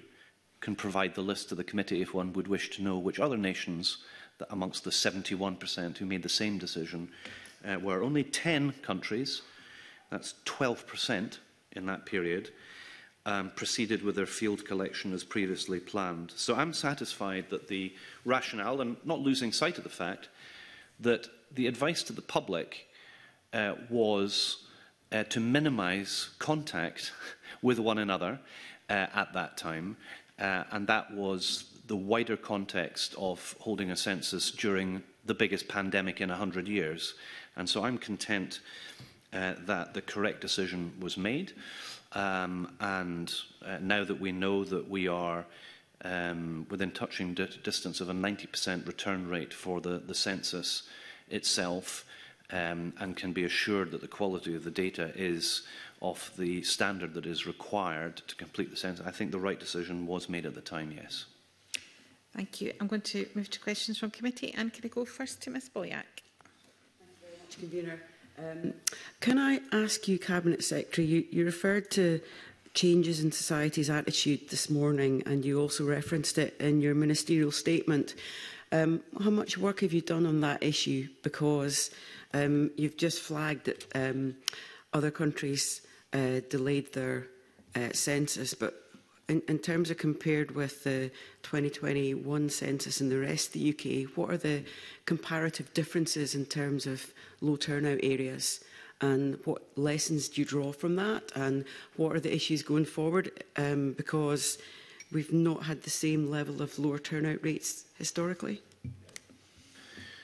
So we could probably use the whole time of this session to discuss this question, because it's the nub of trying to understand the experience of the recent census process here and trying to understand what will be required to take place at the time of the next census to make sure that we are able to collect the appropriate quality of data from society. And I spent a lot of time with my professional colleagues who are here and online throughout the process of the census collection period, trying to understand the phenomenon of reduced collection rates, especially in certain parts of the country. And I'll let them do some of the technical statistical explanation for that. I should say that this is something that is being currently evaluated. So you're asking us to take the temperature on the basis of what we understand thus far without having completed all of the work. But you know, I'm sitting giving evidence to colleagues who are unusual in society, in that we actually spend quite a lot of time knocking on doors as MSPs and as candidates. And having been out, as indeed has Ms Boyack, who was out, and I'm appreciative that she and a number of other MSPs took the time to go and actually see how the census was being collected, and was able to see the phenomenon, which I think is entirely consistent with what we as members of the sort of democratic political community are aware of. That is a reducing rate of participation in elections, reducing turnout, reducing rates of data that we are able to collect when we do doorstep visits, higher numbers of people saying that they're not prepared to say, in the case of election times, what they're thinking about voting, and hearing a variety of reasons to explain why they won't be taking part. Before the end of the census collection period, I said to colleagues at NRS that I thought it was going to be particularly important to understand in qualitative terms and quantifiable terms the reasons for people who were not participating themselves. What were the reasons that they were giving, as opposed to that others were interpreting that they were giving? And it's really quite instructive and worth sharing with the committee, so it's on the record. 1,200 people, so this is larger than a standard opinion poll sample size, were asked, and these are people who hadn't returned their census forms. What were their main reasons for not completing? Why were they not doing so? The biggest reason, 35%, was that people felt that they were too busy. They didn't have enough time. The next biggest reason, 17%, was that they were not aware of the census. The next biggest reason, 14%, said that they didn't realise that they had to complete it. And then lastly, but these all came in at 5% or less, were concerns about privacy, about trust in government, about the nature of questions, about access to paper, etc. All of those points came in at less than 5%. I would imagine that most people in this committee would recognise that kind of response from the times that we knock on people's doors. We shouldn't lose sight of the fact that by the end of the process, nigh on 90% of people had returned their census rate. The question is, how much more does one need to do in 2022 or in 2031, 32, by the time the next census comes around, to maintain that high level, high return rate? And I note, again, my colleagues who are much more versed in the statistical side of this will be aware that New Zealand, who are about to begin, I think next year, undertake their census, have set their target for a return rate of 90%.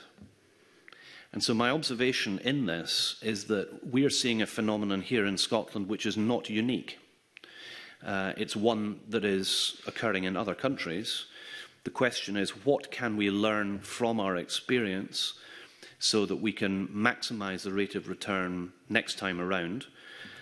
Sorry, I don't want to hog the microphone here. If there are colleagues from NRS who are wanting to make a contribution at this stage, I know that there is a lot of evaluation work that is being undertaken, and no doubt when that's published will be shared with the committee.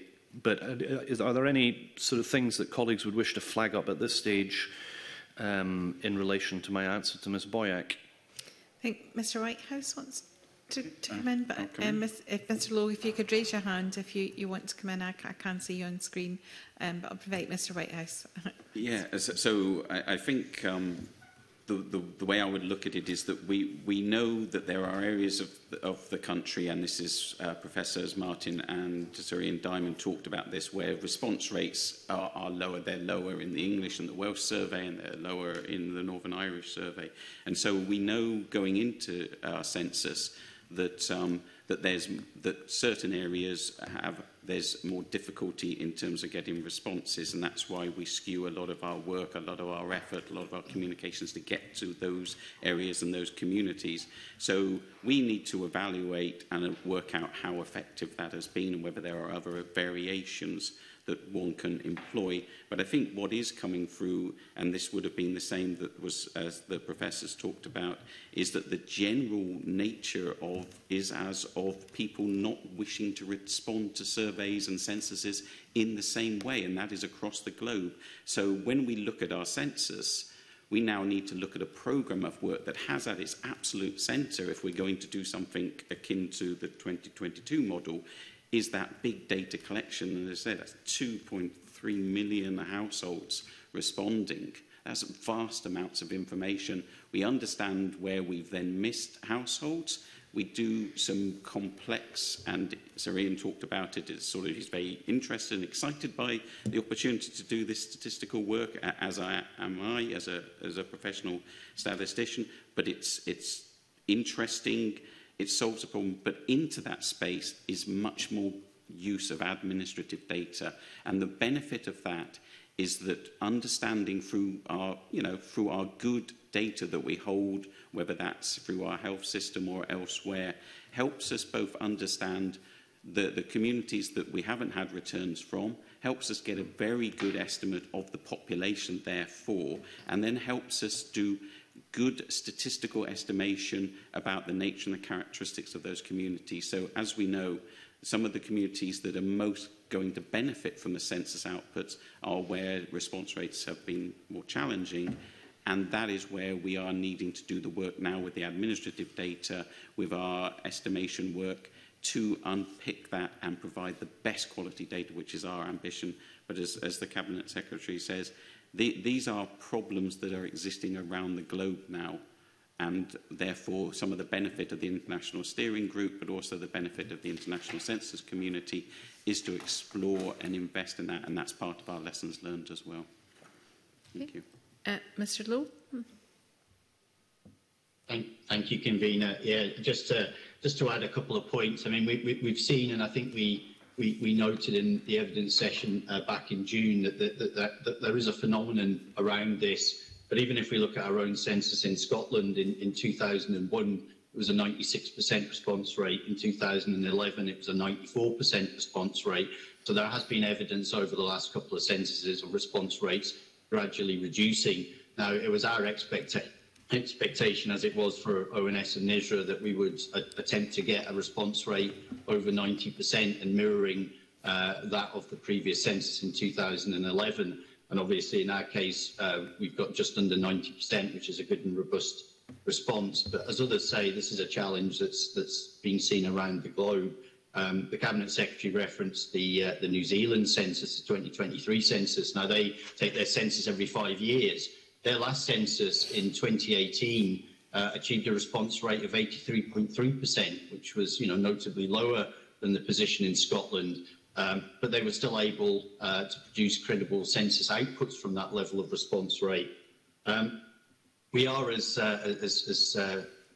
Pete has said, seeing this in other social surveys. These are gathered by Scottish Government. So, some of the big social surveys you'll be aware of, such as the Scottish Crime and Justice Survey, the Health Survey, the household surveys that are run as doorstep surveys in the run-up to kind of 2019 and 2020. All of them have been showing progressively reduced response rates. Now, they are voluntary surveys, of course, and people can decline them, but it does point to that broader trend.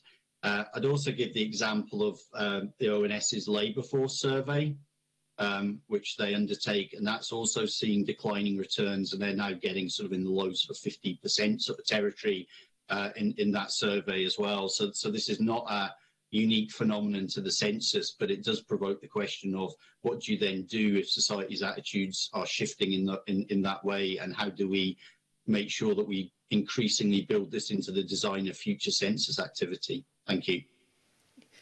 Ms. Boyett. Yeah, thanks for those responses.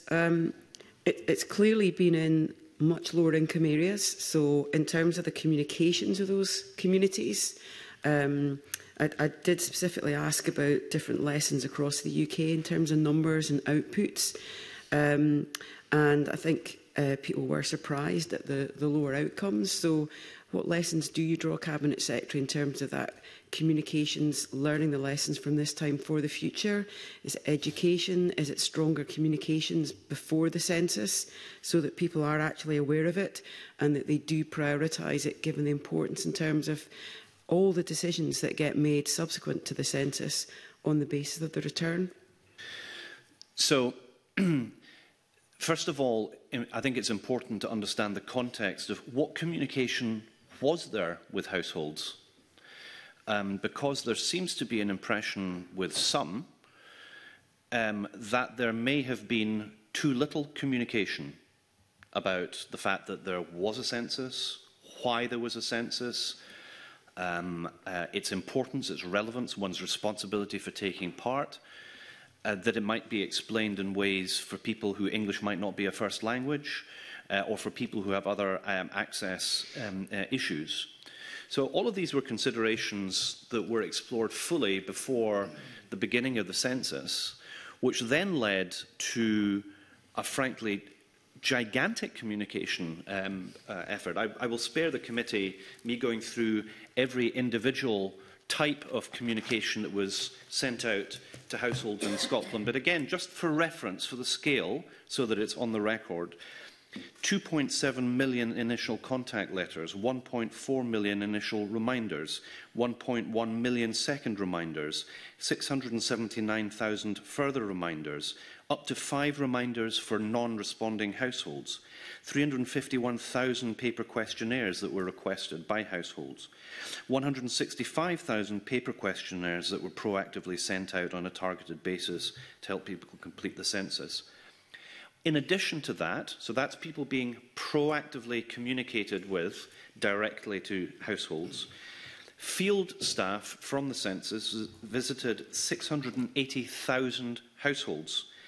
They made a total of 1.6 million household visits in total. They handed out 92,000 paper questionnaires to households. I could go on about the work of the contact centre, the amount of times that the website was used, and so on. It is difficult to understand that people would have the opinion that they did not know anything about the census when so much was delivered to their household, or in the case of some households, up to 10 visits from NRS enumerators. And Ms Boyack is absolutely right to point out that there were particular, especially socio-demographic areas where the rate of return was lowest. But I have to say, it is where the degree of effort to try and communicate with people was highest.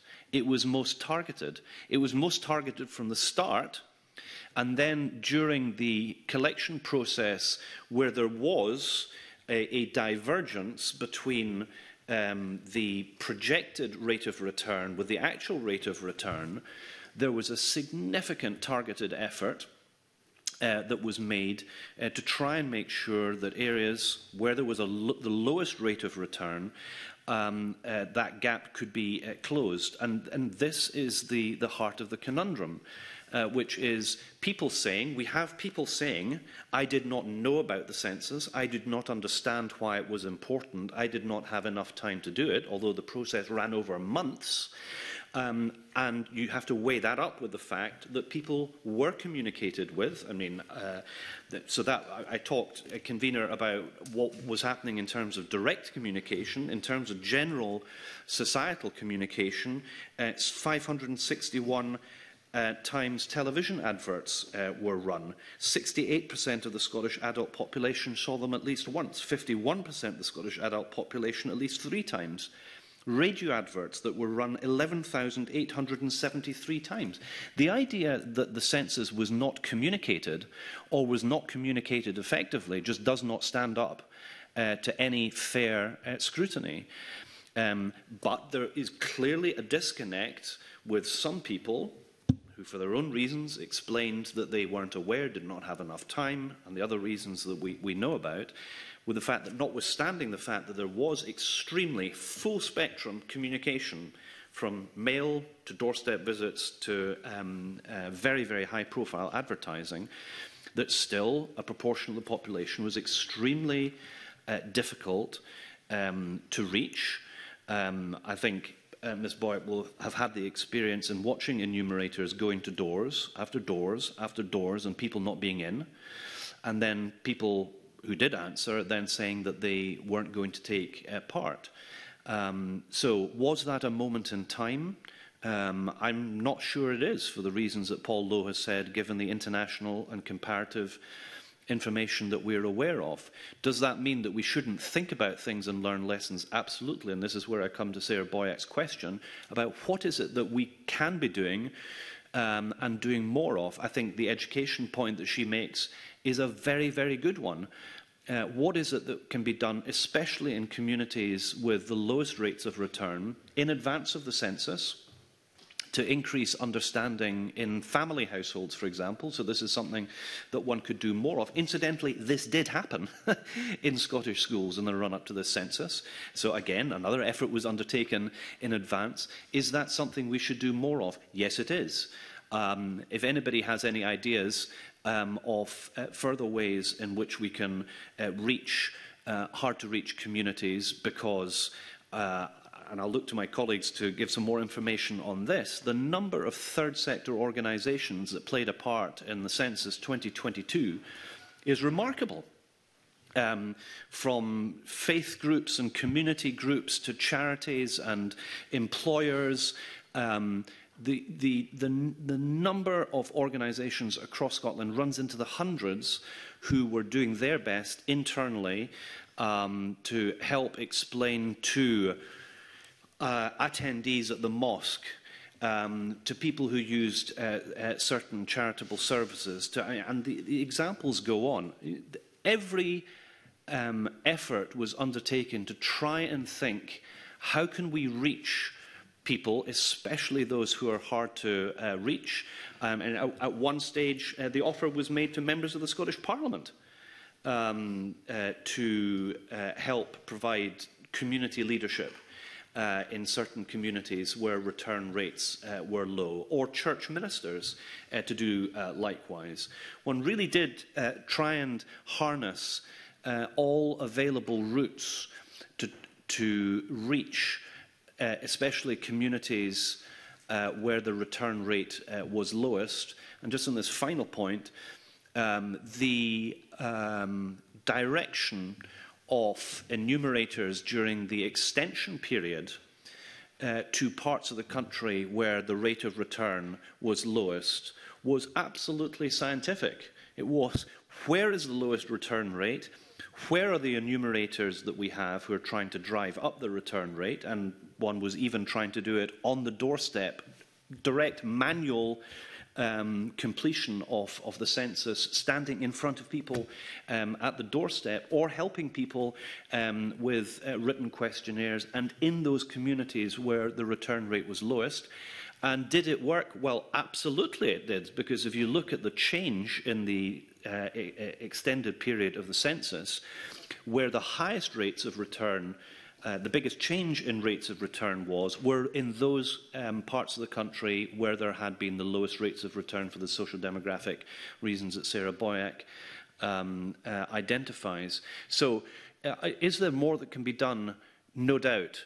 But I would definitely not want people in the committee and elsewhere to be under the impression that there was not a significant effort across all means to try and get the maximum return rate in the census. There most certainly was. Thank you. Thank you. Mr. Cameron? Thank you. Good morning to the Cabinet Secretary and his officials and from the NRS and elsewhere. Could I ask you, first of all, in terms of the cost of the census, I think you indicated in June that the extension came with an additional cost of, I think, approximately 9 million, although that was revised. Could you advise the committee on the cost of the final cost of the extension and the final total cost of the census? The additional expenditure was £6 million, and that equates to 4.3% of the £138.6 million lifetime cost for the May 2022 census. And the extension increased the lifetime cost of the census to £144.6 million. So the extension added 4.3% to the cost of the census. And the final total cost of the census was £144.6 million. Okay, thank you for that. Moving to the concept of lessons learned, which I think you'll be aware of Syrian Diamond's evidence last week to that extent. And I think you yourself, to be fair, committed to that earlier in the chamber earlier this year. I mean, not to revisit old ground, but the stark reality of Scotland's census is that it is approximately 8 to 9% behind the rest of the UK's census in 2021.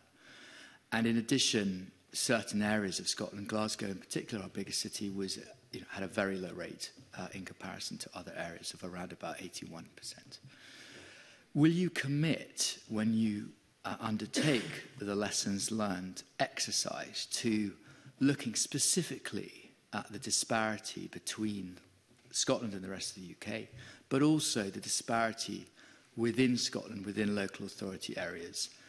Because I think that has arisen this year and during the course of parliamentary scrutiny of this as, I think, a key issue. So yes, yes, and yes.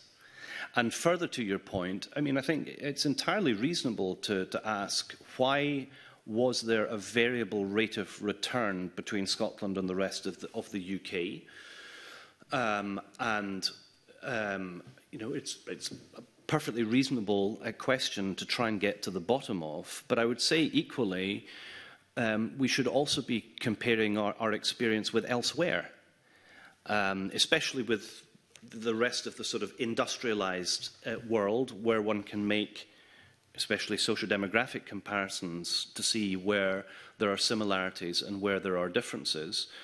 I think we're not at the end of the process yet in understanding the differences. I think it is unavoidable to conclude, though, that the factor of people being in their houses, because that's what they were during the pandemic, is a significant contributory factor to the ability of being able to reach people, particularly in more challenged social demographic backgrounds. Just in terms of an exercise, because I'm not sure if Mr Cameron was one of the MSPs that went out and saw the census collection.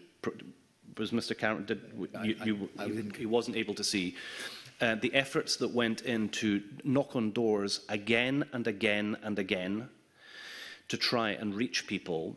And obviously, if you're not getting people in a lot, it's going to be difficult to try and get them to take part in a process. And so one might conclude, and it's a very unscientific conclusion, but I'm just drawing it as the non-statistician and the non-census professional, is that, you know, that there's definitely something in that, but to my mind, that doesn't make me revisit the question of whether the timing and the decision in Scotland was correct or not. I think the decision in Scotland, as it was in the majority of countries, to not go out and send thousands of people into communities to knock on doors, to have face-to-face conversations with people at a time when we were telling them not to do that, was the right response in Scotland. But to the point of Mr Cameron's question, should we be trying to learn every lesson from the experience in Scotland, in the rest of the UK and the rest of the world, especially countries with which we can compare ourselves best? Absolutely. And the reason why is that I think that we are dealing with a societal trend here. I don't think we are dealing with a specific moment in time. If there is a specific moment in time, it may have been in those countries where a census was being conducted during a lockdown. But for all the rest of us, I think we're dealing with an ongoing trend, and we're going to have to work out, as we are in many other areas where we're trying to get information from people, how we're able to do that where people don't want to, or don't trust, or don't understand, or don't have enough time, as they said, was their reason for not taking part. Thank you for those answers. Just to follow up on that a little, will you commit to publishing the lessons learnt document for the benefit of Parliament? Is that something you can commit to? Well, it's for the NRS to make decisions as to what it is that they're going to be publishing, but I would want maximum transparency, so not only government minister, well, not only that NRS can understand what those might be, that government ministers understand them, and that those who hold us to account do. Can you also include, please, this is a point that was raised by Maurice Golden, who's not with us today, but he raised this last week about the impact of including what might be described as sensitive questions within the census. This was a really interesting point that he raised last week with Syrian Diamond. But is that something that you could explore and reflect upon? Look, I'm in favour of reflecting on everything. But, I mean, in terms of that, I mean, one person's sensitive question is another person's less than sensitive question. Point one, what is a sensitive question? But point two, if I go back to the statistical response that we had when we actually asked people what were the reasons for not taking part in things, I think, I'm not wanting to repeat myself at length, people's concerns about certain types of questions came in at less than 5% as a main contributory factor to them taking part or not taking part in the census. So does that mean that one shouldn't think about that? No. Well, of course one should think. I mean, frankly, we need to think about everything. But by the very nature of what a census is supposed to provide in terms of understanding society in the 21st century, there are a wide range of questions that are asked to understand the kind of country that we're in. I'll leave it to the statisticians to go through the range of the types of questions that those are. The census now is a million miles away from where the census was 20 or 100 years ago, and that's because we require much more information to provide the public services, amongst other things, that we wish to provide in a way that is reflective of society, which is why we have to ask the broadest range of questions. But, I mean, to the central point, should we be prepared to think about all kinds of questions? Absolutely. Finally, can I ask a question about a letter that was being supplied to the committee from Mark Pont, who is the assessment programme lead with the Office for Statistics Regulation, and it's a letter, I think, to Mr. Whitehouse, so you may want to bring him in, where he makes a point about transparency. And he says he considers it would be in NRS's interest to be more transparent now about the steps that it is taking to generate good quality census estimates. We consider that being transparent about the various current activities, plans, processes, etc., would assure users of NRS's trustworthiness and reassure users that they can confidently expect high-quality estimates from the census. Do you accept that?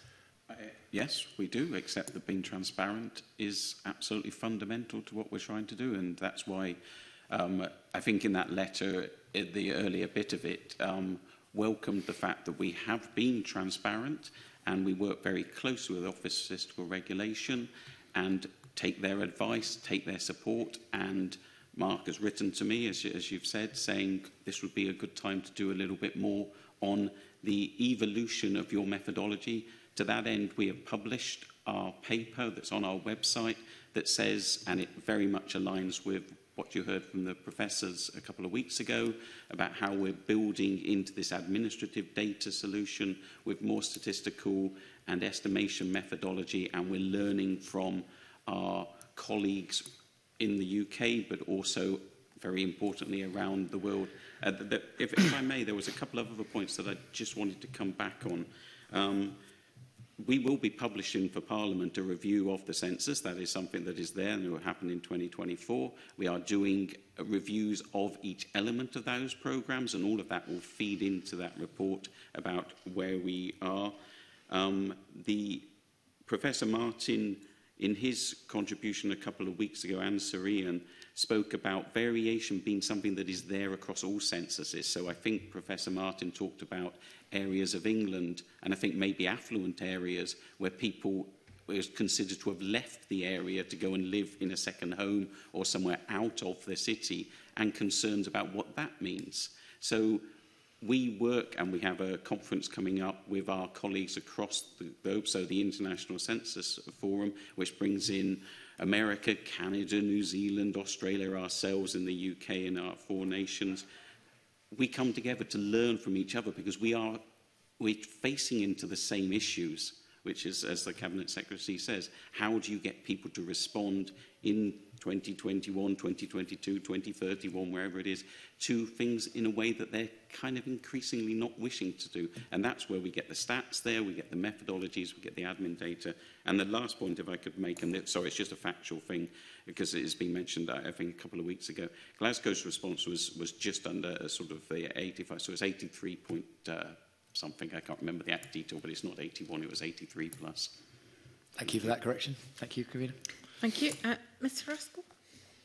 Yeah, thanks. I'm wondering if at this stage there are particular lessons to be learned about those hard-to-count groups. So, you know, more transient populations, students, for example, those with English as a second language, those in particular types of housing. And just, you know, reflecting on what you said earlier, Cabinet Secretary, about, you know, the marketing. There was a lot of marketing went out there. Is that sort of marketing targeted at those particular types of groups? And what kind of lessons could be learned about how that could be improved going forward? So the answer is yes. Is there still more that can be done? Absolutely. That there will have to be a full toolkit of ways in which one can reach different parts of society, I think is just a reflection of the fact that we are living in an ever more atomized society. What I am pleased, though, is if one looks at the different ways in which support was offered. Support for people who had English as a second language and some needed translation. Support for people who, for whom their eyesight wasn't good, that they could complete the census on the phone with somebody helping them through it. Those people who preferred to do things in written form as opposed to doing things online could have a written census form, that people were given it when there were doorstep visits, when it was suggested that they prefer doing it with paper, but not losing sight of the fact, and you know, it is quite important that we don't lose sight of this, which is the extremely high rate in which there was a digital return of the census. This is the first time that this was prioritised in the way that it was this time round. We are a society in flux where younger people are absolutely at home using digital access to services, and you know, the 9 in 10 return rate digitally shows that people were content to do that. But what we were having to do this time around was recognise that there are still people for whom that is not their natural or preferred way to take part in the likes of a census, which is why there were then these additional range of ways in which people were able to take part. But in terms of the likes of students and other particular groups, I mean, I would be interested to know, as part of the process which is still ongoing, about how effective were the sort of internal communications, say, for example, in the university or college landscape, or within certain faith communities where there might be a higher percentage of linguistic minorities, and so on. There definitely are going to be lessons that one can learn from that. What worked particularly well, and what does one need to do more on? I don't know if my NRS colleagues have got anything to add on any early impressions that we have from all of that. I mean, my immediate reaction is that all of the logical processes that you would put in place, working with groups who can work on behalf of the census so that they can go into their communities, talk about benefits, talk about the importance of being part of it, talk about the safety of the census, the security of the data, and the purpose of it. All of those happened. Whether we can do more of them, that's a question, but also, you know, the activities of all of the kind of engagement, as you would imagine and have expected, I don't feel we left any stone unturned here. I think in terms of all of the work that we did to learn from how do you get to people, help them, support them with translations, with opportunities to phone in a help centre and give your response online, talking very, very heavily about the benefits to our nation, the benefits to our society, our communities, all the way down to the individual neighbourhoods. We really emphasised all of that, and yet in certain areas it obviously has not resonated as well as we would have hoped.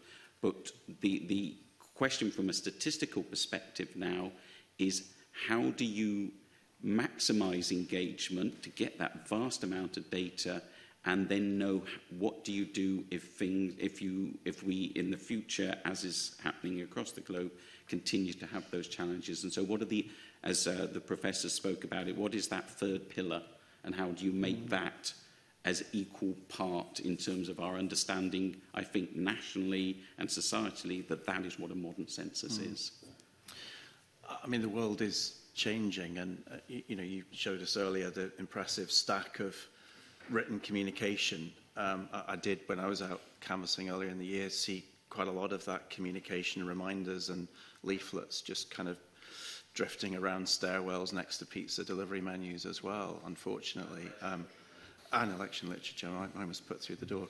But yes, I mean, I'm interested to know, you know, particularly when you look at tools, social media, you know, was there a campaign on YouTube, on TikTok, on Instagram, and what was the effectiveness of that? Were there different types of messages? Because what I saw a lot on terrestrial TV was very community-minded messages about planning for education in schools. Absolutely appeals to myself, but you know, there's maybe different types of messages for different types of groups, particularly people who are not permanent residents in communities and maybe moving on after a year or two.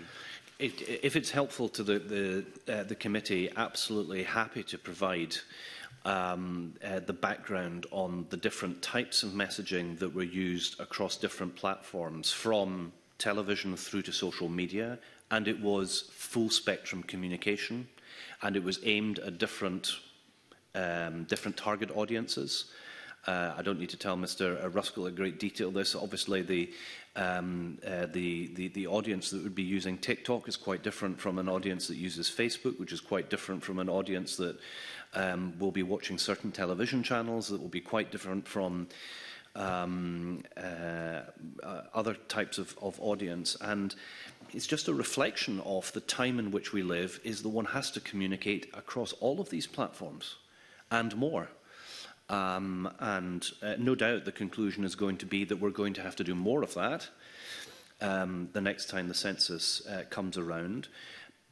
But more than that, and this is a point that Paul Lowe was saying earlier, and I think this is really important, because the lessons we're learning from this, I think, are not unique to the census. They are reflective of a societal trend and a challenge for anybody that is wanting to collect public information about the public, to help provide the best public services in the case of the census, or understanding the labour market, or understanding any other number of things about society at different stages. How can we do this in a way that it is then as genuinely reflective of the whole of society? And this is a point that I know that Sarah Boyack has spoken about before, and she's right to highlight this. So that because of variable rates of return, in shorthand, the more affluent an area, the higher the turnout, the lower the income demographic, the lower the rate of the return. And I'm very much simplifying, but it is one of the most significant factors. We have to make sure that we have mechanisms in place so that the conclusions of, whether in this case the census or for other statistical products, there are methods in place that mean that you have a genuinely reflective final census or survey. And that's where I think it's really important, and I've got no reason to disbelieve that the committee doesn't understand this, that what happens in terms of the work that takes place after the census, that we have the survey work, which I think I'm right in saying, I'm looking at my NRS colleagues here before I overclaim here, I think is the biggest survey in Scotland after the census. And we're talking about the best part of a return of 30,000. It's between 25,000 and 30. I'm literally this is off the top of my head now. I think it is off that order. And as people on the committee would know, that a normal statistical representative survey normally is at about 1,000. So you're talking about an exercise which is 25 to 30 times the size of that.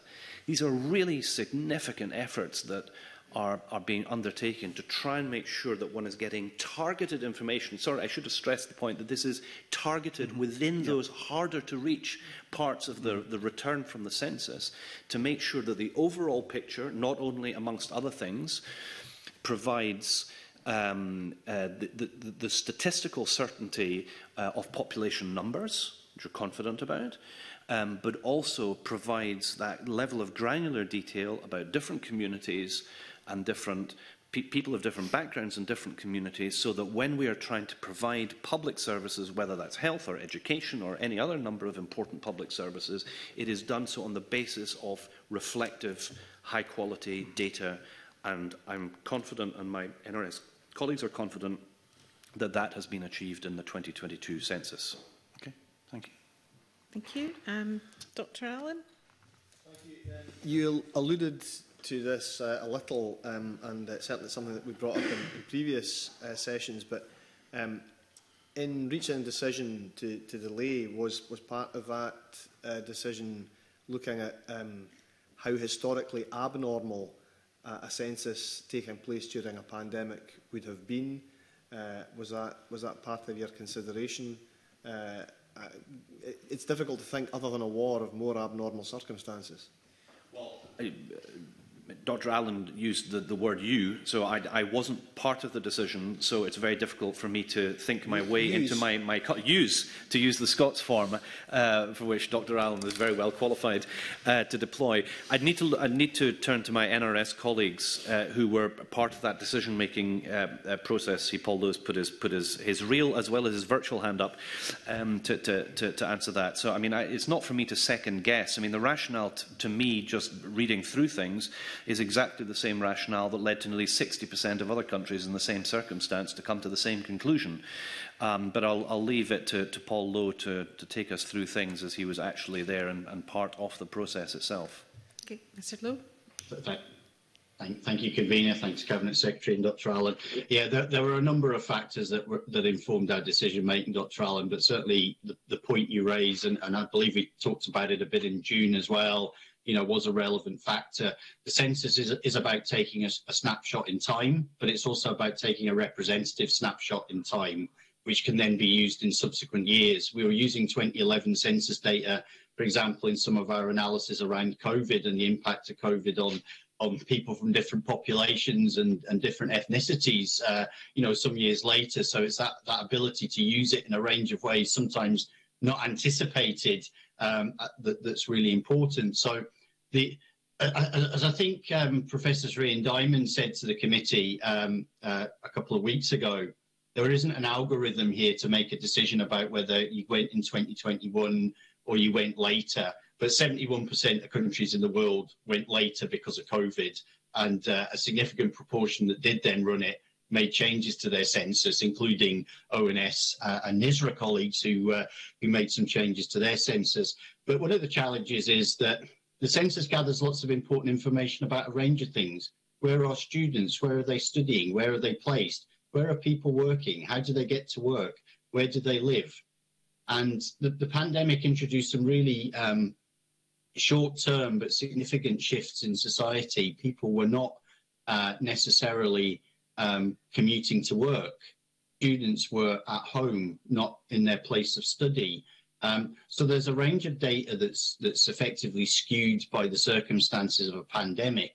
Now, the challenge that the organisations who took censuses during the pandemic are having to face into and have faced into is how do you make then adjustments to that census data to take into account the fact that society wasn't in the right place. So you'll have been aware of local authorities in London boroughs, you know, expressing concern about undercounts of population in the census because it was taken in a pandemic, and a lot of people didn't end up staying in their usual places in London, as an example. So there wasn't any one right or wrong answer.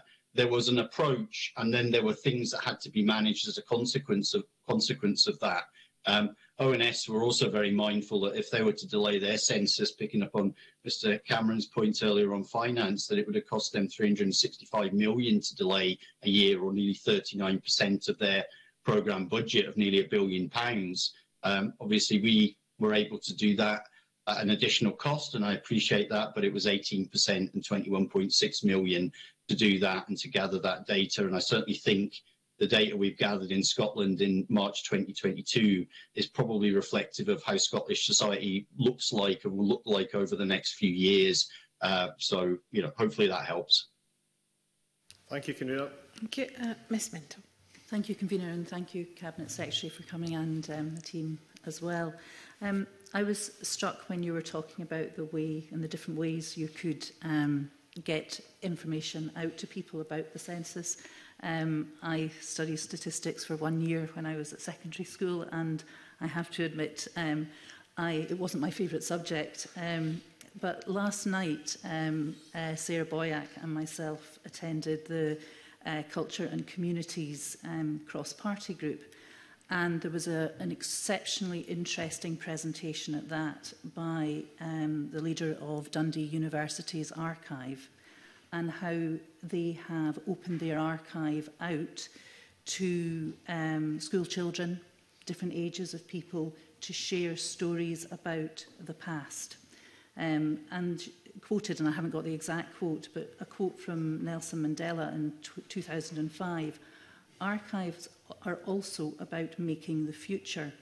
So I'm, following on from Mr Cameron's questions, I'm interested to hear about how this is something that you could perhaps be doing to emphasise to people like me, whose statistics isn't my favourite subject, that actually the importance of this and the lessons that we can learn. We got an example of a woman who was suffering from mental health issues, and she went back to the archives of one of the hospitals in Dundee, and from that they've learned from that. They've done a play, they've taken it out to the communities. She's been on various different medias. So I'm just wondering if there's stories like that that might help tell the positive story of the census, and as a result get, through whichever one of the three pillars, we get better results. So, first off, Convener, if you don't mind me correcting the record, my last answer I talked about 60+% of countries delaying their census. It was 59 countries. It was 71% of countries delayed from the census period. To Jenny Minto's point about storytelling in the sense of communicating more effectively, I think undoubtedly that has to be part of the solution. I mean, in effect, that is what was happening. I don't know if all committee members actually saw the television adverts that involved, I thought, really imaginative ways of communicating why the connection between taking part in the census and this providing a local hospital or other form of public service. And so, you know, these efforts were being undertaken to try and help explain why this was not an abstract exercise. It was something that was really going to matter to all of us. Can one do that better? Well, undoubtedly. And in 10 years' time, who knows what Scotland will be like. And Well, I have some hopes about how it will be in 10 years' time. I see Donald Cameron smiling in agreement. Good. We're making progress. Sorry, I'm being a bit cheeky there. But, I mean, I think the trends that we are trying to understand here, I think, are going to continue in terms of the changing nature of society and the fact that we are going to have to be imaginative in being able to reach out in different ways to different people in different places and not expect to have the same impact or rate of return on things. I'm sure that colleagues here, and I think it was really important to hear that our NRS colleagues here are part of international networks that work with colleagues, especially in comparable countries, but further than that as well, to try and learn what others are doing as well. I don't think that there's a silver bullet in any of this. I don't think that there is something that was missed that would have made a significant statistical difference.